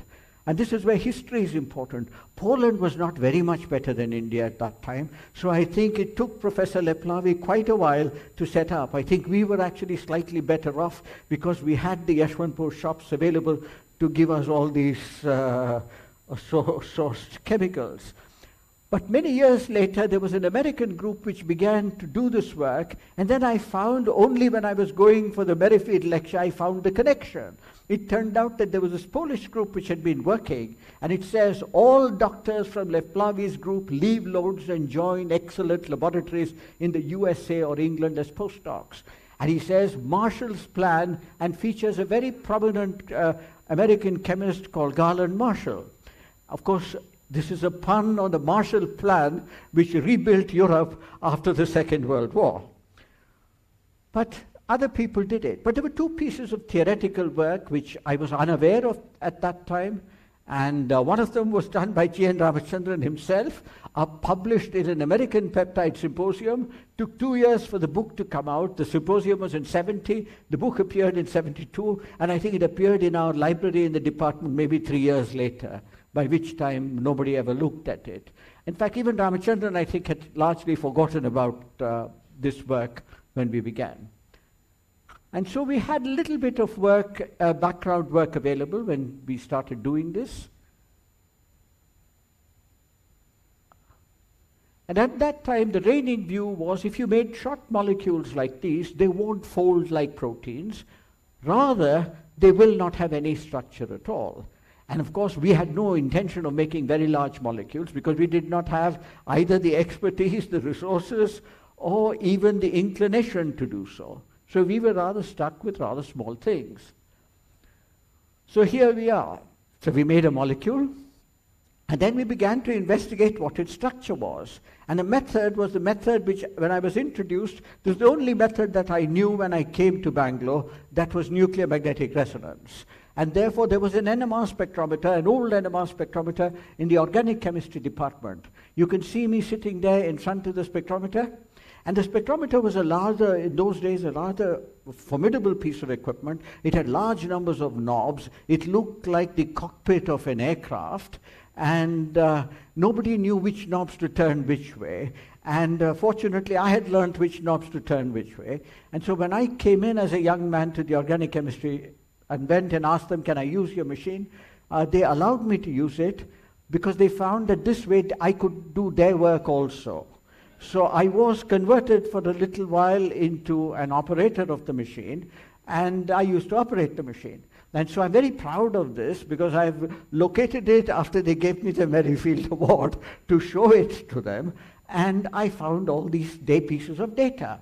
What these two pieces of data tell us, that those atoms which I have marked in red, I've circled in red, the molecule has adopted a structure and those atoms are buried somewhere inside. So we are now saying that these molecules are now folding in solution, even though they are very small. Now, of course, when we found all this, we were terribly excited. We wrote it up and we sent it off to the Journal of the American Chemical Society, which was the only journal I knew, because when I was a PhD student, my papers were published in the Journal of the American Chemical Society. We promptly got back a referee's report which said that if we want to characterize such peptides, we require acceptable elemental analysis or a mass spectrum. Now, there was no mass spectrometer in the institute at that time. Mass spectrometry was not what it is today. The techniques were different. They were horrendous machines. There was none in the neighborhood, so there was no question of getting a mass spectrum. The elemental analysis is a much more formidable piece of analysis because only people in the 19th century could do good elemental analysis. By the time the 20th century came along, the number of people doing good analysis was very little. And there was one analyst in the organic chemistry department who would do this, but he would generally give you the analysis which you wanted if you told him in advance. So this wasn't exactly the most convincing way of figuring out whether you had the right material. So the question was, how do we determine the molecular mass of the substance that we've made? And it was at this point that, because I was in Ramachandran's department and there were a lot of crystallographers, by listening to them I realized when they got single crystals or very small molecules, they would determine the molecular weight by measuring the density of the crystal. How do you measure the density of the crystal? You measure the density of the crystal. I made this to show in America. You use a specific gravity bottle. You would get two liquids which were immiscible, and the crystal should not dissolve in the liquid, because if the crystal dissolves in the liquid, you've lost your crystal also. But then you will adjust the mixture such that the crystal floated right in the middle. If it sank, it's too heavy. If it floated, it's too light. And then if you had a mixture in which it just floated, you then measure the density of that crystal. You measure the density of that liquid, and that's the density of the crystal. And so we began to do this. But then when we got very good crystals, there was an X-ray generator and a Weisenberg camera. So, and there was a postdoc, Dr. Shamla, who also, like me, was largely jobless. And so we asked her, and she said, yes, we will mount it and take a picture. So we took a picture, a wonderful X-ray diffraction photograph. So then she said, I'll try and solve the structure. And so here we were. We knew nothing about crystallography. We had got a crystal. We had someone telling us that they would solve a structure. And in those days, it was not very easy to solve the structure because the computers were slow. But she nevertheless solved the structure. And we got exactly the structure that we thought we had. And so we published first in one journal. They went back to the Journal of the American Chemical Society with a larger paper. And this, by then, we were on our way. And this introduced me to crystallography.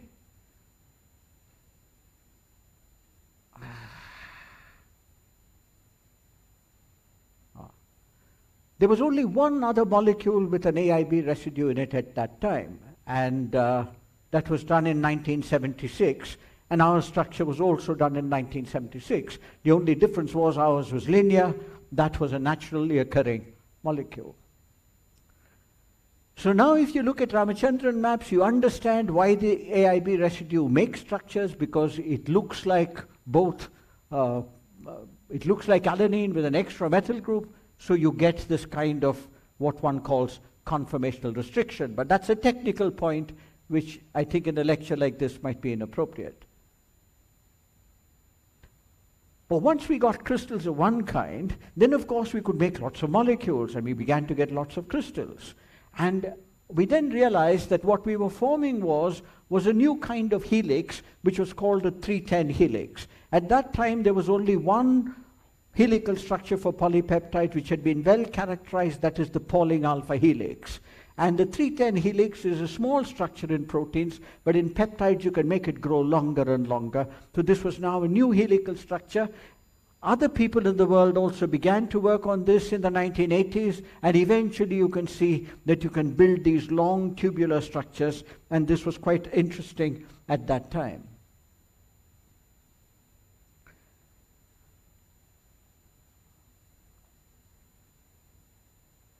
As our structures became longer and longer, our facilities became less usable for the project, because we could not solve larger structures because of the X-ray facilities which we had at that time. We could also not do it because of the kind of computational facilities which are available.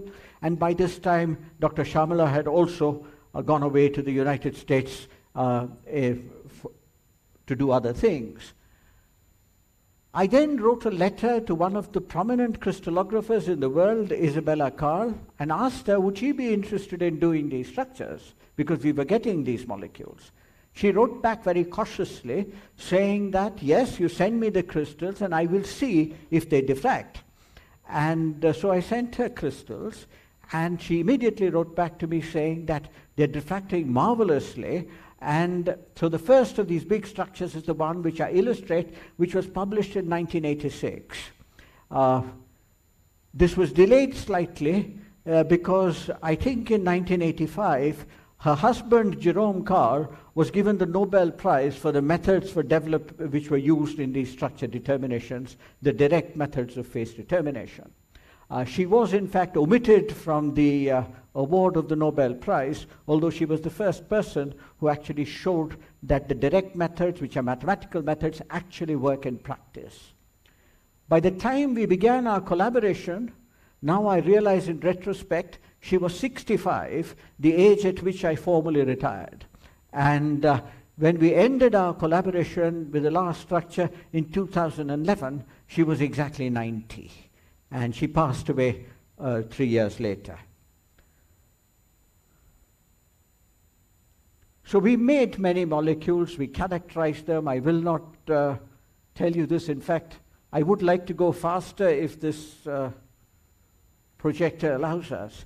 But when you do such structures, you learn other things. You learn about how molecules fold. You also learn about how they unfold by solvent, for example, invading them. This is interesting for people who study the mechanisms of protein unfolding. And so for a while we worked on these things. We made large molecules. Today these are very useful because for materials applications where you want spacers and so forth, you can use these rigid structures, and many people are doing them. There are other things that you can do with peptides. You can go back to proteins and ask the question. If you have a helix, in a protein it stops at some point.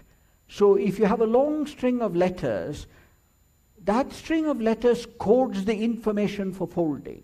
But there are also punctuation marks which tell you where a structure should stop and another structure should actually begin. Those are what I call stereochemical punctuation marks. If you know what they are, you're actually determining the grammar of the folding code. The genetic code is the one which translates the information in DNA into the sequence of proteins. But the folding code is the one which translates the sequence information into the three-dimensional structures. Today, of course, with a lot of three-dimensional structures, we now have a program which is based on artificial intelligence and machine learning called AlphaFold, which will predict the structure from the sequence. But that, of course, depends on the number of structures that you have determined over the years which form its learning set. So if you want to terminate helices, you must put residues in a particular place in the Ramachandran map. And for that, the AIB residue is very good, and we were able to generate many of what are called Shellman motifs in doing this. So I will pass quickly through this. So eventually this is what we wanted to do. We learned how to make small pieces of proteins, and we wanted to put them together. But we had learned only how to make helices. But we hadn't learned how to make things which sort of hairpin-like structures. We didn't know how to make them at that time. And I'll show you on the next slide something that is rather interesting. We made the molecule on top and wrote a paper in Nature saying it's a model for folding. At the same time, we got the molecule at the bottom on which we determined a structure. And when we determined the structure, we found the first proline residue had a configuration which was different. It was D-proline instead of L-proline. It was the mirror image. But in those days, D-proline was not available. And so the question was, where did we get the D-proline from? We never bought it, but it was nevertheless there in our structure. So it could have come from the synthesis. So we spent a lot of time trying to figure out whether during a synthetic process, L-proline had isomerized to D-proline. But it didn't happen that way, and proline was not an amino acid which racemizes easily. Eventually, I think, again, I never did understand this, but in preparation for the Merrifield lecture, I thought I had the answer. And the answer, of course, again lay in Yashwantpur. Because in Yashwantpur is where we used to buy the amino acids at that time. And they would sell us L-proline, and they would also sell us DL-proline. I mean, he had DL-proline, but we wouldn't buy it. But he would sell us 5 grams in a small bottle. We would come back and weigh it and find it was 3.5 grams. And, you know, that's all you could do.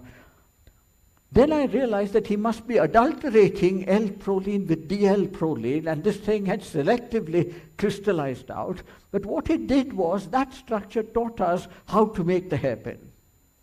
And in fact, ironically, that paper is quoted quite a lot in the literature. And this is why you shouldn't take citation seriously at all. That's what happens. Proline is restricted in that part of the Ramachandran map. If you take the mirror image, just invert through the center, that it'll be restricted the other way. So if you know where to put the residues in the Ramachandran map, you can now make a structure.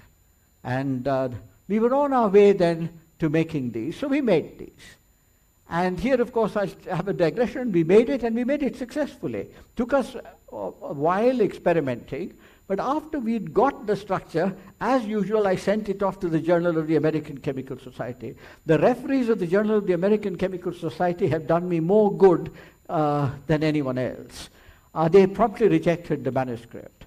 And once they rejected the manuscript, we published it elsewhere. But then I wondered, the only way to do this is to get a crystal. And then, to our surprise, these molecules also began to crystallize because they were well folded. Now they did not have AIB in them, but they were crystallizing. And so we got a structure. And that's the structure that I show you on the left.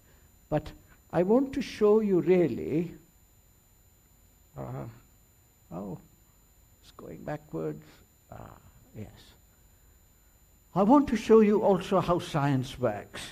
And I mailed these crystals to Dr. Karl. It was a difficult structure to determine, but in 1995, and you can see everything is handwritten, everything used to come by mail. By 1995, we had fax, and everything was coming by fax now. And there is, she got so excited when she saw the structure, and by 1995, she was 74 years old, slightly, almost my age now. I'm slightly older than what I am today.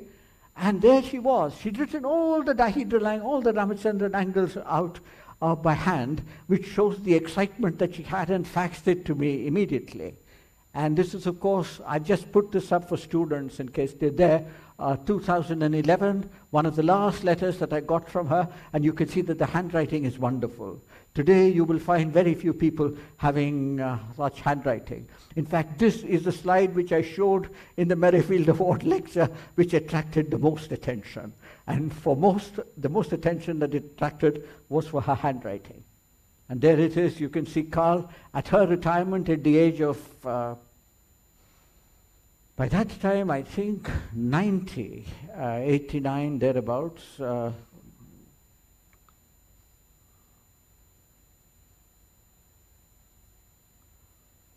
Once we do this, you know how to do it. Then, of course, you have lots of PhD students. You do more of it. You do more of it.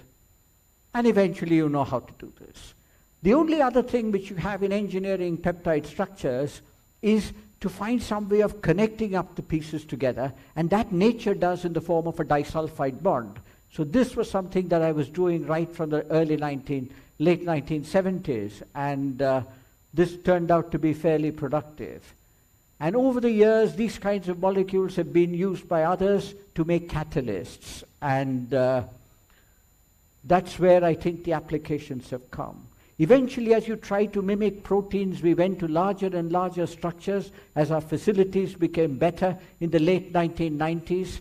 By this time, we also had mass spectrometry, and we could characterize our molecules better. Our NMR methods had become better.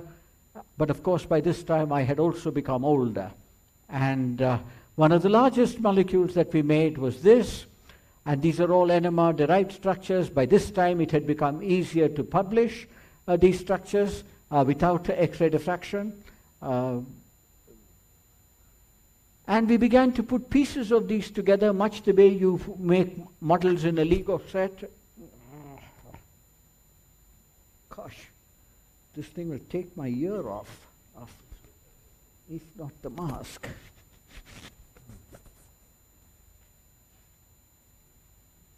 No, it fell off. Okay. I mean, this thing fell off. You have to put it back so that I can still be heard. Huh? Yeah. This is one thing which you need someone else to do for you. Otherwise you just can't do it. I'm going to conclude now very quickly, but to just show you that as one moves on, one asks other questions. Now the question was, can we add more extra atoms in these by using amino acids which had more number of atoms in the backbone, which are not the alpha amino acids in proteins, but beta amino acids and gamma amino acids. So a student of mine began to do this. We once again began to characterize these structures and crystallize them, and we tried to publish this in the Journal of the American Chemical Society again. This time the referee objected. He said, we can't call them peptides, because they're not peptides. So I went back to the literature and found what Emil Fischer had written in 1906 in German. And what he said, he never said they had to be alpha amino acids. They only had to have an amino group and a carboxyl group. So this also is a larger family of peptides, what today are called beta and gamma peptides. And this was the first example of a hybrid helix. This field, however, moved rather quickly, because there were other people working in the United States and in Europe. Data Sebak at the ETH and Sam Gelman in Wisconsin, they were working with other kinds of beta amino acids, and they generated these marvelous structures. 1996, which is around the same time that we also published our structures. Many years later, in 2004, Sebag summarized this in a huge review of 200 pages. I was very happy when I saw this review. By 2004, I was practically an administrator, and so every now and then would feel happy if I saw a paper in which someone had referred to my work. And every scientist liked this. And here was Sebag referring to my work, and then when I looked more closely, I found that he had even put structures which we had determined and published into his paper. Then he'd written this, and this I thought sounded very nice. He said, and I never read it after that, I said they've done with virtuoso systematic mutations, etc., and that we've done this. I said, look, I've coming towards the end of my career. I'm going to become the director of the Indian Institute of Science, maybe, and sort of generally have less time for research, and here's someone saying nice things about you. But in preparing for the Merrifield lecture, when I put this in, I found that he said something in Latin on top. And so now I don't know what he said. So I went back and tried to translate this by going to Google and found that this is a famous quotation. And what it says is, it is not always needful that a good archer hit the white. Sometimes he may miss. And I now think what Sebag was saying, while we might have been good archers, this time we didn't hit the target with these amino acids. Rather, we were off the mark because we didn't recognize their importance. Other people did recognize their importance and worked very much harder on them. And I think did far more important things with them. But nevertheless, it turns out that all the work which was done on AIB peptides eventually provided the basis on which these new amino acids were also used. So I've come to the end of my presentation here. There's Ramachandran again. There is his prediction of 1972. After all these crystal structures have been done, many of these from Bangalore itself, you can see that they follow Ramachandran's predictions absolutely perfectly. I'm going to conclude this lecture by showing you only one thing. And I see my friend Dr. Shrikanta here in the audience. So this is really for him. Is this kind of work of any use at all? Today, we are always asked whether the work that you're doing is going to solve some major problem tomorrow. It may not solve a major problem tomorrow, but it might be useful to someone who's solving a major problem somewhere else. And this is the problem of diabetes. And in the case of diabetes, molecules which are being today used as therapeutics for type 2 diabetes are what are called glucagon-like peptide agonists. And I'll show you on the next slide the sequence of native glucagon-like protein and a drug which came on the market from Novo Nordisk, a drug called liraglutide. It's again a peptide, and it has two changes. It's exactly like the human molecule. It has only two changes at two positions. One of those positions is where a lysine is replaced by a glutamic acid, just to give a handle to attach a fatty acid. The reason the fatty acid is attached there is it then binds to the serum protein, serum albumin, and stays longer in circulation. This molecule was doing pretty well, but the problem with this molecule is the following. It's a molecule on top, and the molecule which is now in the market from Novo Nordisk, there's only been a replacement. What has been put here for binding to albumin is slightly modified. But the key substitution is really where I have marked it, where the AIB residue has replaced the alanine. The reason is that we have in our bodies an enzyme called dipeptidyl dipeptidase, which breaks the first two amino acids, and then the molecule loses its activity. If you want to stop this breakage at that point, all you have to do is to substitute the alanine. This looks simple, but this took 12 years of work at Novo Nordisk to actually reach this conclusion. So finally, I was very pleased to find that AIB has now been introduced into a molecule in which the first 3/4 sales of 2021 are $4.6 billion. So that's a lot of money. And in principle, if one follows up work, one has a target like they had, and does this purposefully, I think many of these things are indeed possible. But I will conclude by showing you only my last slide, which is just an acknowledgement to the two institutions which have been my home for the entire part, I would say, of my career. The Indian Institute of Science, where I spent officially 41 years, unofficially a couple of years, and the National Center for Biological Sciences, which has provided me a home in my retirement years. Lastly, I would just like to conclude by saying that in science, one doesn't always have an extraordinary problem to solve. Very many times, the problem that you get are the problems that you encounter as you are solving a much simpler problem. And then the problem slowly magnifies. So, at times, beginning researchers might be doing things which appear purposeless. But what you must realize is that purposeless research can sometimes turn purposeful as long as you stick to the job of understanding the results of every experiment that is done. Thank you very much.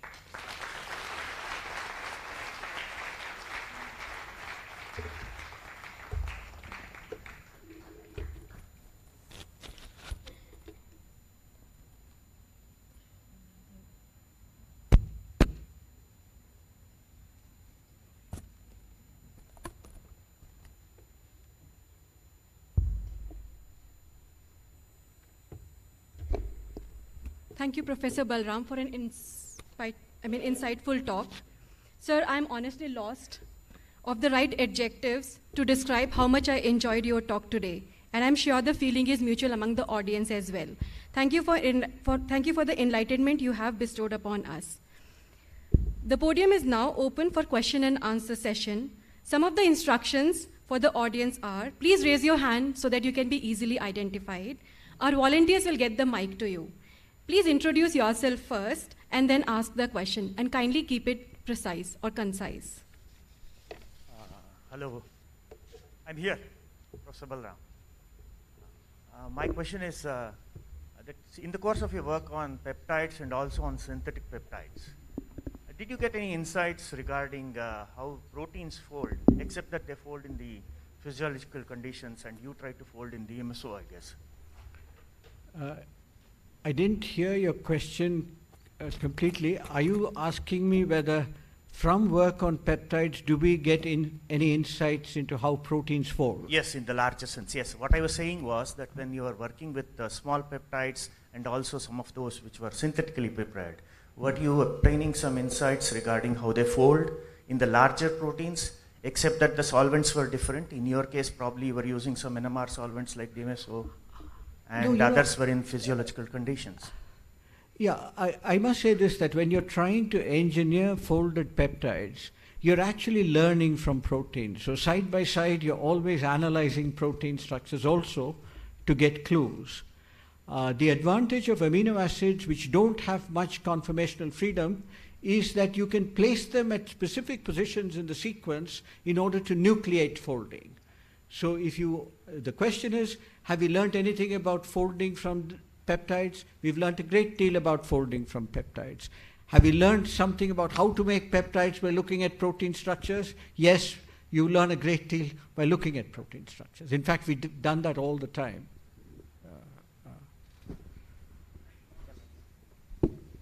So good morning, sir. I'm Kirtana, MTech student. So my question is, you were telling about diabetes. So where are you? I can't.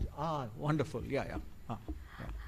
Sir, so using these molecular things, can we just detect diabetes early? Because in artificial intelligence, we were trying to do this. So can we play in the molecular aspect, and can we detect early diabetes, like this person will be prone to diabetes in so and so year, something like that? So your question is, can we detect diabetes at a much earlier stage than is done today? Is that your question? Yes, sir. Yes. Yeah. I won't answer that question because I really don't know. But in fact, Dr. Shrikanta, who's here and with whom I collaborate, the problem of trying to identify from patients conditions which might indicate that they are going to become diabetic, something of great interest actually. You're actually looking for early markers, and I'm sure there are. We only have to find them. And I'm sure other people also trying to find them.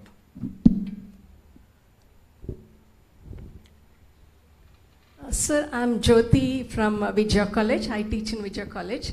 I just wanted to know, what is 310 helix which you were speaking about? 310 helix. Yes. Oh yeah, okay. The light's in my eye, that's why I can't see you. Yeah. What's a 310 helix? Oh, wonderful. You're giving me an opportunity to tell you a story. The 10 is only the number of atoms which are there in the hydrogen bonded ring. But 3 is a more important number. 3 is the number of residues per turn of the helix. So a 310 helix is what we call an integral helix. But it turns out that integral helices are rare in proteins. So the fundamental breakthrough in determining the structures of proteins was the 1951 formulation by Linus Pauling of the alpha helix. The alpha helix is a non-integral helix. It's called 3.6 residues per turn, which means you have to go 5 turns before you come exactly to the same point again, because 3.6 into 5 is 18, and that's the next whole number. Non-integral helices were unanticipated at that time. Everybody worried only about integral helices, but they didn't explain the extra diffraction data coming from proteins. In fact, there's a very famous paper in 1950, just before the Pauling paper. It's written by 3 scientists, Bragg, Kendrew, and Perutz. It's the only paper that I know in which all 3 authors got the Nobel Prize, one before the paper, 2 some years later. But every single structure in that paper is wrong. And this is largely because they were stuck on this problem of integral helices. So when the integral helix was found in peptides, that became a novelty. It's not truly hugely important in proteins. It may be important in regions of proteins which span the lipid bilayer membrane. There is a follow-up question that I wanted to elaborate on. That what was the insights that led you towards the protein folding? Particularly, I'm interested in why is it that there is some kind of a handedness preference later on as the structures grow in size? Oh, you mean why was Anne Finson's work important? No, why was the handedness? Handedness. The right-handed and the left-handed. Why is it not equally preferred? Yes. The problem, if you ask me questions, and this is one of the problems as you get old, is that for every question I'll have a story. And actually the story on handedness is a truly interesting story because it concerns Ramachandran. I had it on my first slide at the Merrifield Symposium. See, in 2003, I think, yes, 2003, the US National Academy of Sciences celebrated 50 years of the Pauling helix. And there was an article written by one of Pauling's most distinguished students, David Eisenberg, in which he said how great Pauling's work was. But in the article, when I read it, there was a sentence which said that Pauling and Corey, when they gave the models of the alpha helix, knew everything that Ramachandran knew. Today students are taught all these things with the Ramachandran diagram, but Pauling and Corey knew these principles so well that they felt there was no need of a diagram of this sort. This is a paragraph. So when I read this, I was at that time deeply offended. So I did more digging into the literature. And then I found the question, did Pauling recognize handedness of the amino acid when he gave his structures? The answer is no. All structures Pauling gave, cleverly, were for glycine, which is achiral. So most of the structures that he gave in his original papers are left-handed structures, but they're perfectly fine. But if you give the same structure for alanine, you will not be able to make it. But in later years, you find that the Ramachandran map allows you to decide what the handedness of a helix should be very easily. You will see that the Ramachandran map is extremely asymmetric when you look at the allowed regions of space. So handedness is important, yes. Good afternoon, sir. Sir, first of all, it's an absolute pleasure listening to you. I'm here, right here. On your left. On the left? Ah, good. If you wave your hand, then yes. I see the movement. Sir, this is Dr. Ajay from Dayanand Sagar University. Yeah. Forgive me if my question is a little silly, but I want to know why does the Ramachandran plot only show that alpha helices and beta pleated sheets are the most prominent conformations for most proteins? Or what is the reason that alpha helices and beta pleated sheets are the only most prominent conformations? Oh, why are they? Yes. The alpha helix certainly is driven by hydrogen bonding. The hydrogen bonding is optimal in the alpha helix, and it's cooperative. And this is how Pauling actually came upon it, because Pauling came to the alpha helix exclusively with only two pieces of information. One is that peptide units are planar and connected by a tetrahedral carbon atom. The second is that if you have NH and CO groups, they must be hydrogen bonded. So he actually used only paper models to get hydrogen bonded structures. The beta sheet forms because if you extend the chain, the hydrogen bonding groups point outwards. So they will immediately interact with another chain, giving a sheet-like structure. That's what happens in silk, for instance. So sheets and helices are the most common structures, both driven by hydrogen bonding.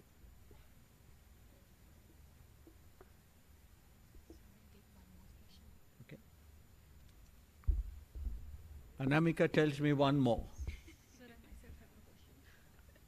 And then she is going to ask me a question.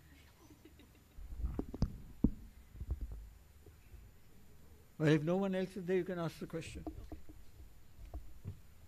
I have a question of my own, being a chemist myself. You did mention about the liraglutide peptide.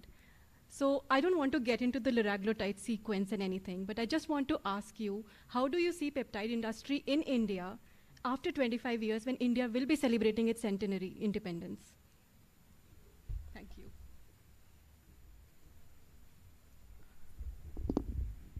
You are asking me whether I see a bright future for the next 25 years. Huh? The way things are going, I don't. I think you need far more support for scientific research from government. You also need far more flexibility for carrying out research. The flexibilities are being taken away.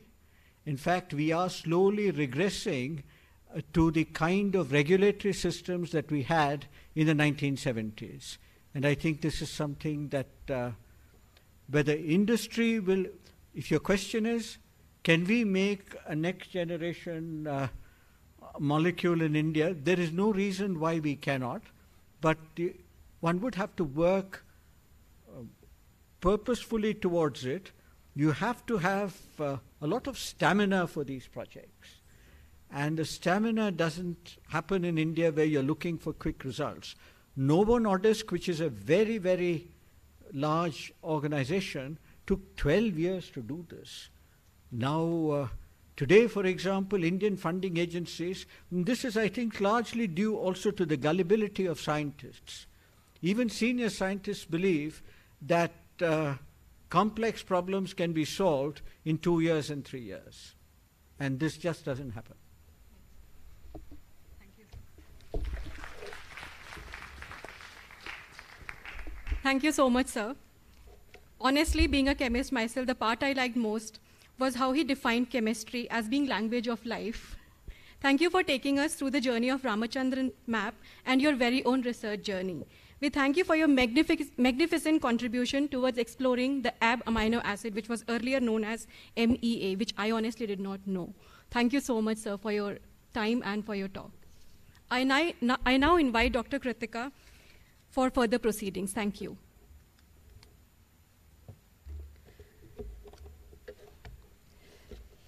Today's event is presided over by a science enthusiast, our very own beloved Justice Dr. MNV.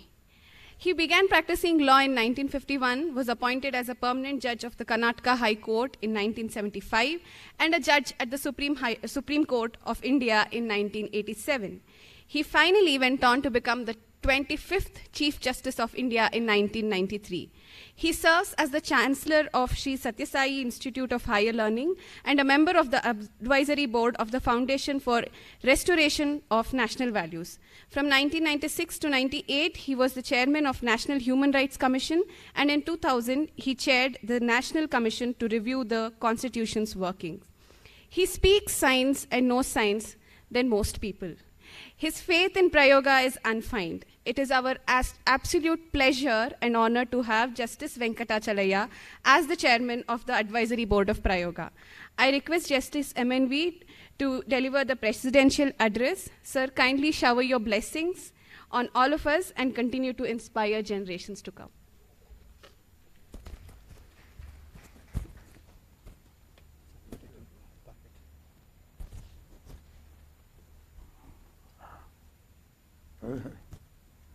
I can talk? Very good. Gentlemen, may I very respectfully request you to consider that this gentle but mighty scholar, we owe him a standing ovation. Kindly.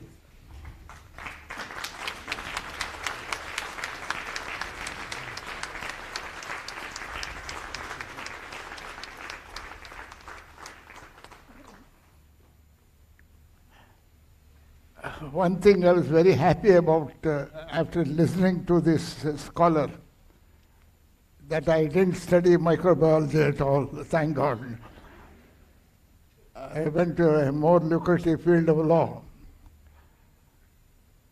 I was reminded of an old statement that the sum totality of all human knowledge is perhaps a small sphere floating in the vast expanse of the unknown. The bigger the ball becomes, the greater is its contact with the unknown. Today's lecture tells us what kind of neurohormonal, neuroendocrinal, the nervous system and its control over the hormonal system, how it shapes our lives, and what kind of a organization human body is.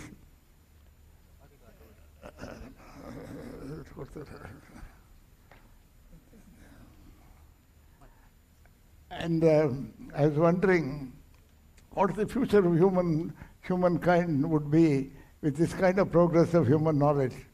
I think it is the scientists who will bring God before us and demonstrate to us what is the concept of God itself.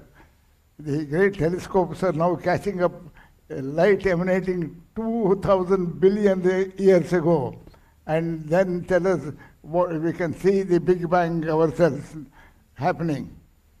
If that is so, they can also bring before us our ancestors. The light emanating from them can be intercepted and tell us how we can see our ancestors personally to the medium of this telescope. God knows what is going to happen. But the sum total of this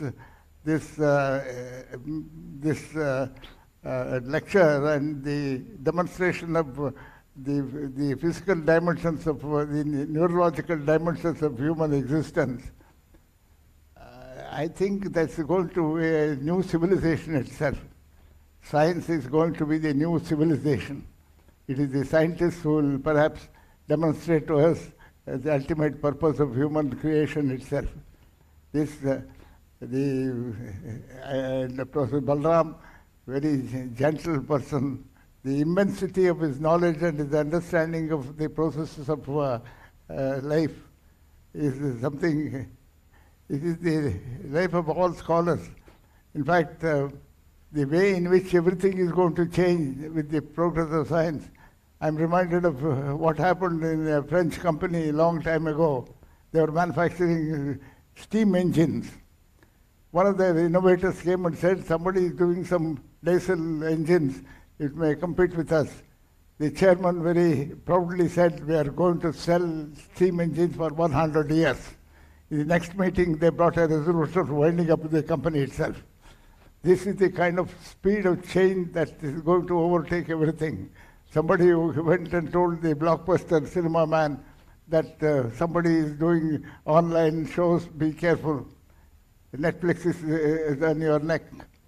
They said, it will take a long time.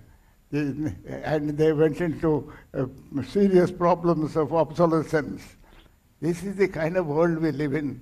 And these are the scholars who must be respected, kept in pink of polish in their lives, so that they may guide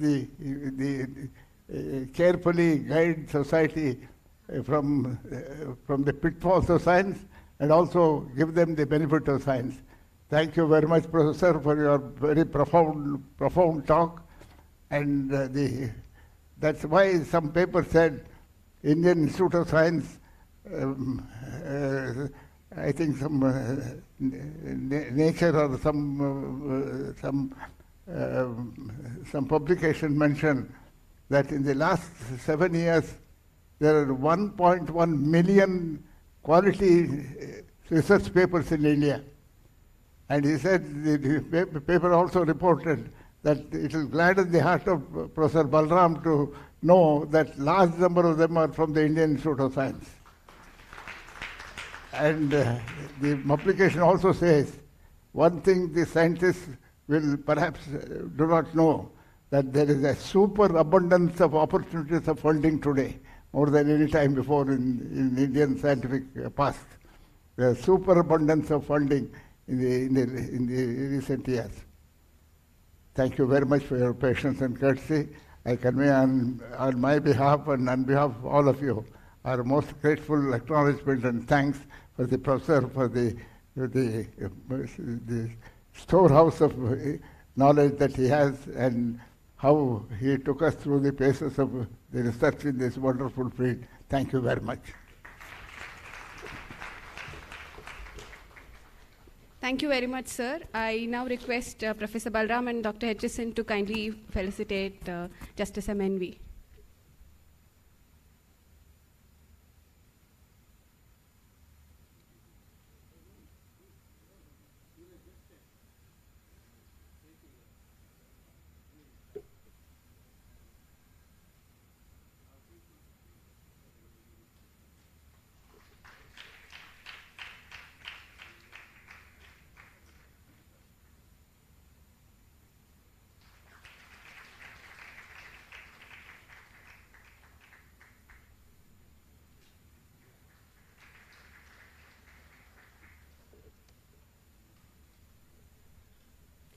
Thank you very much. We've come to almost towards the end of the today's event. We have just a couple of things to finish. Today's event is sponsored by GD Waldner. It's a well-known lab furniture manufacturer with a tagline, "We work with you to create the birthplace of your next scientific breakthroughs." They've partnered with us in providing the best-in-class furniture, fume hood, safety systems for the Prayoga campus. I now request Shri Ranjit Singh, the Vice President of GD Waldner, to kindly deliver his talk. Since time immemorial, it is science that has been pushing the human race forward. Every scientific breakthrough has been a historic milestone, and everything we do to push the boundaries of science. GD Lab Solutions was the first fume hood manufacturer in India to have equipped over 10,000 labs in the country. We have always been driven by our passion for furthering scientific advancement, for driving innovation, and since time immemorial, it is science that has been pushing the human race forward.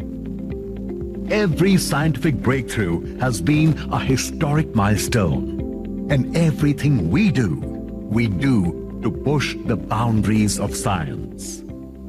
GD Lab Solutions was the first fume hood manufacturer in India to have equipped over 10,000 labs in the country. We have always been driven by our passion for furthering scientific advancement, for driving innovation and discovery. Since 1979, we have been a trusted name in providing a safe working environment for scientific breakthroughs. And now, we have merged with Waldner, Germany, a global leader in the industry. Waldner was founded in 1908 and has grown throughout its 100-year history to become a globally sought-after leader in laboratory infrastructure, furniture, and fume hoods. The joint venture in India will provide a comprehensive and technically superior product and service, creating a more compelling value proposition for our customers. The joint venture allows us to offer a world-class product portfolio with the highest safety and energy efficiency, and an unparalleled service setup at a faster pace than ever. We are now equipped to offer the MOC of your choice, metal products from facility at Vadodara, or wood products imported directly from Germany. From concept to commissioning, we work with you every step of the way to ensure that we equip your laboratories with the highest quality products at a great value. Our end-to-end MEP and turnkey solutions include lab designing, HVAC, electrical, gas piping, plumbing, and more, as we will be the single source for your laboratory infrastructure needs. Our fume hoods are based on the same design, technology, and quality processes as our plant in Germany, thereby giving you unmatched safety and energy efficiency. We also offer sophisticated process flow equipment and high-end educational systems from Waldner Education, Germany. Our production facility is spread over 10,000 square meters of floor space with state-of-the-art plant and machinery. We follow concepts of lean manufacturing, 5S, and Kaizen in our production. The factory plan accommodates a laser for cutting, CNC bending machines, welding and assembly operations. The fully automatic powder coating plant includes a jet spray pre-treatment with a massive processing capacity. The strict standards and QC parameters that we adhere to ensure the highest degree of consistently repeatable quality for our customers. Our vision of setting up world-class R&D infrastructure facilities for the scientific fraternity to enable them in serving science and humanity. That's why we continue to be the solution provider of choice for leading brands in the pharmaceutical, chemical, and related industries. We are now GD Waldner, and we remain committed to creating the birthplace of your next scientific breakthroughs.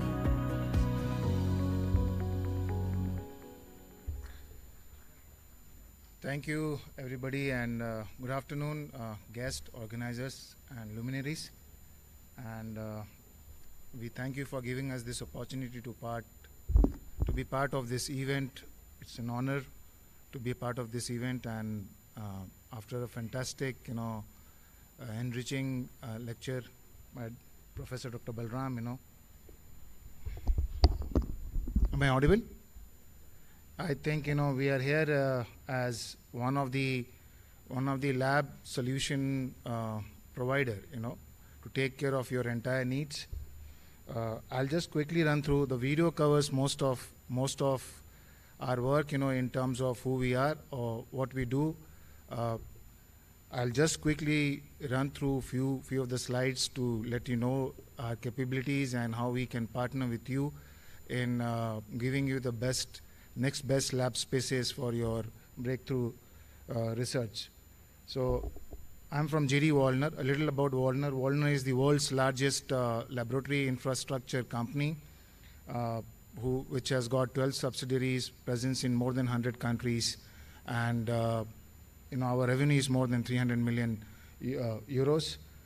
We are present in almost all the major customers' laboratory facilities.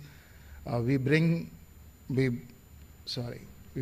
to you in terms of the entire turnkey solution from end to end, right from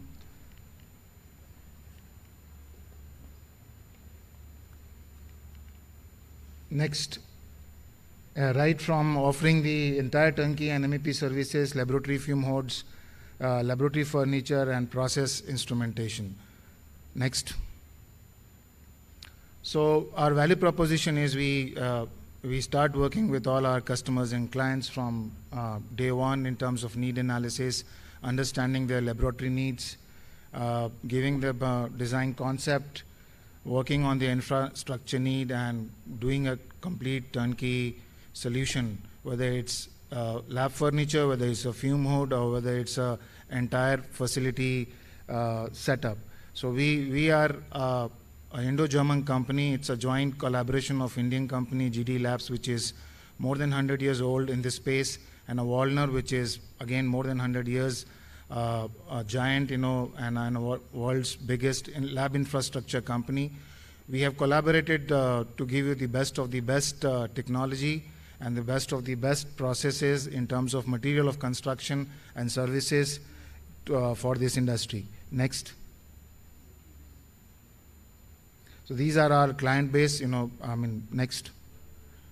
So I'll just quickly run you through some of the completed labs which we have done. We have done tens and thousands of labs here in India, in this entire history of the existence of GD Lab Solutions and Wallner. We'll take you quickly through some of our existing, newest, modern labs that we have done in past few recent years. These are some of the projects we have concluded recently. If you look at the labs, again, our expertise are in terms of providing the best of the best class in terms of offering a turnkey solution, right from simple fume hoods, furnitures, to working fume hoods, and the entire facility setup. Next. These are some of the international projects. As I said, we are an Indo-German company. We come with a very enriched experience of past 100 years of building and giving you the lab space of your choice. So these are some of the international projects we have done outside India. Next. So this is one of the projects where we got the Lab of the Year award. This is in Seoul, South Korea, called CJ Blossom Park.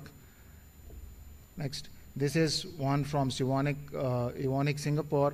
The beauty of this lab is everything you see is very modular. That means tomorrow if you want to restructure the lab, you can move the entire facility. You can move the service utilities, you can move the furniture, everything is on caster.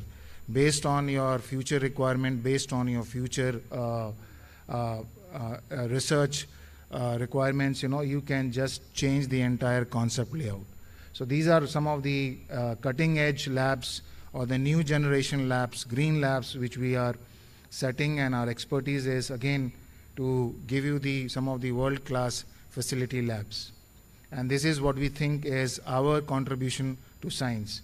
So summing up, we are a global company which is offering complete lab turnkey solutions with a unique understanding of lab solutions and lab needs for the last 100+ years experience, offering a world-class portfolio with rapid projection executions.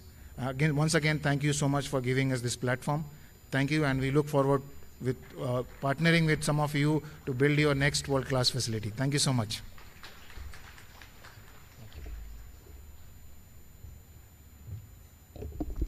Thank you very much. I now request Shri Valish Herur, our Managing Trustee, to kindly propose the vote of thanks.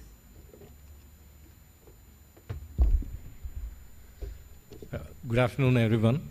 I consider it my a privilege and a great honor to propose the vote of thanks on this memorable occasion. We at Prayoga are always grateful to Justice Dr. M.N. Venkatachalaya, the chairman of our advisory board, a sage of the current times. Deep insights about diverse topics and the ability to perceive and articulate these normally imperceivable connections leave us totally in awe at all times. At the same time, the simplicity and enthusiasm to encourage and guide us is nothing but a sheer blessing. Thank you, sir, for guiding us always and gracing this occasion as well. On behalf of Prayoga, I'd like to express my deep sense of gratitude to Professor Balaram.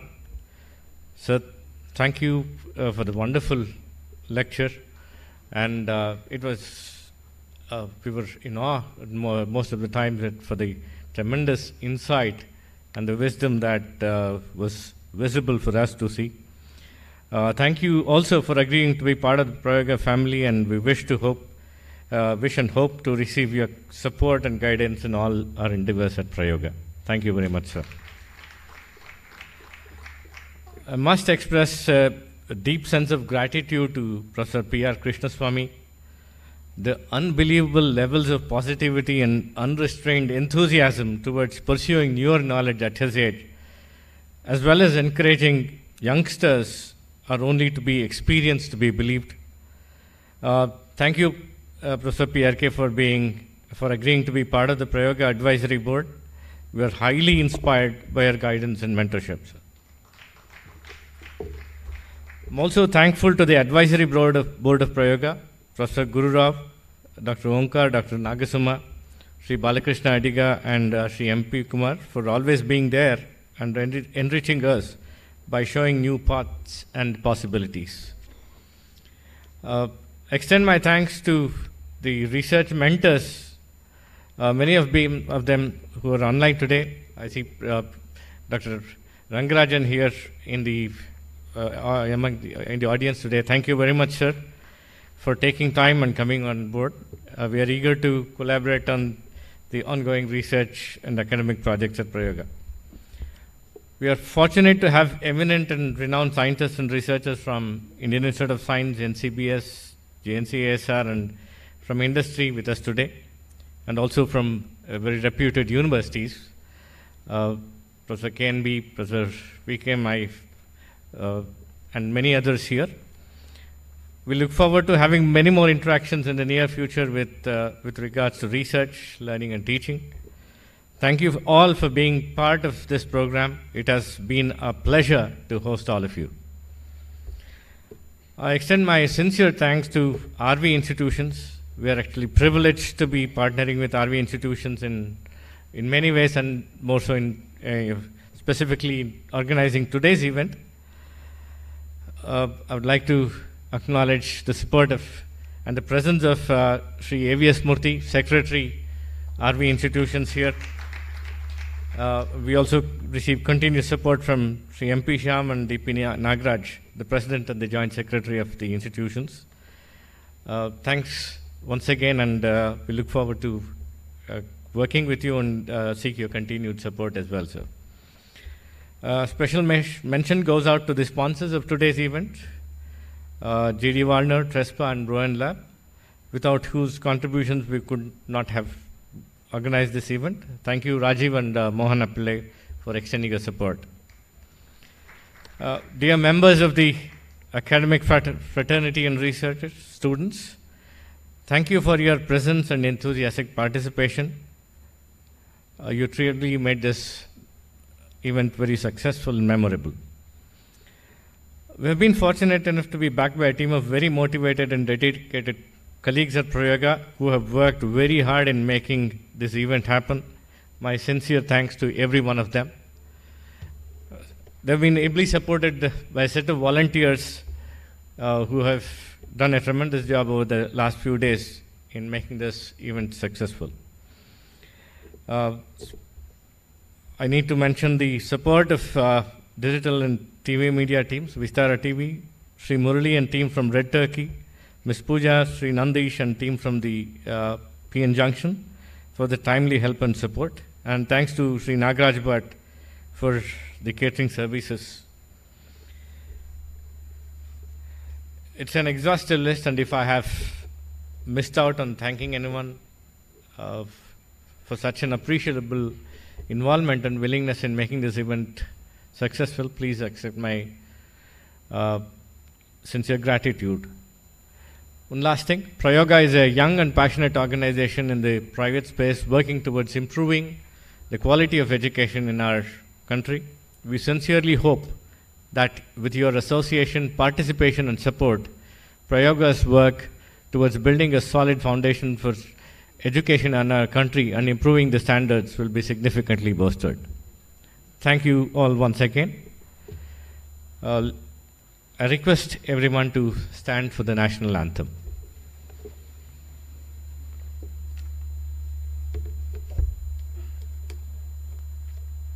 जनगण मन अधिनायक जय हे भारत भाग्य विधाता पंजाब सिंध गुजरात मराठा द्राविड उत्कल बंगा विंध्य हिमाचल यमुना गंगा उच्चल जलधि तरंगा तव शुभ नामे जागे तव शुभ आशीष मांगे गाहे तव जय गाथा जन गण मंगलदायक जय हे भारत भाग्य विधाता जय हे जय हे जय हे जय जय जय जय हे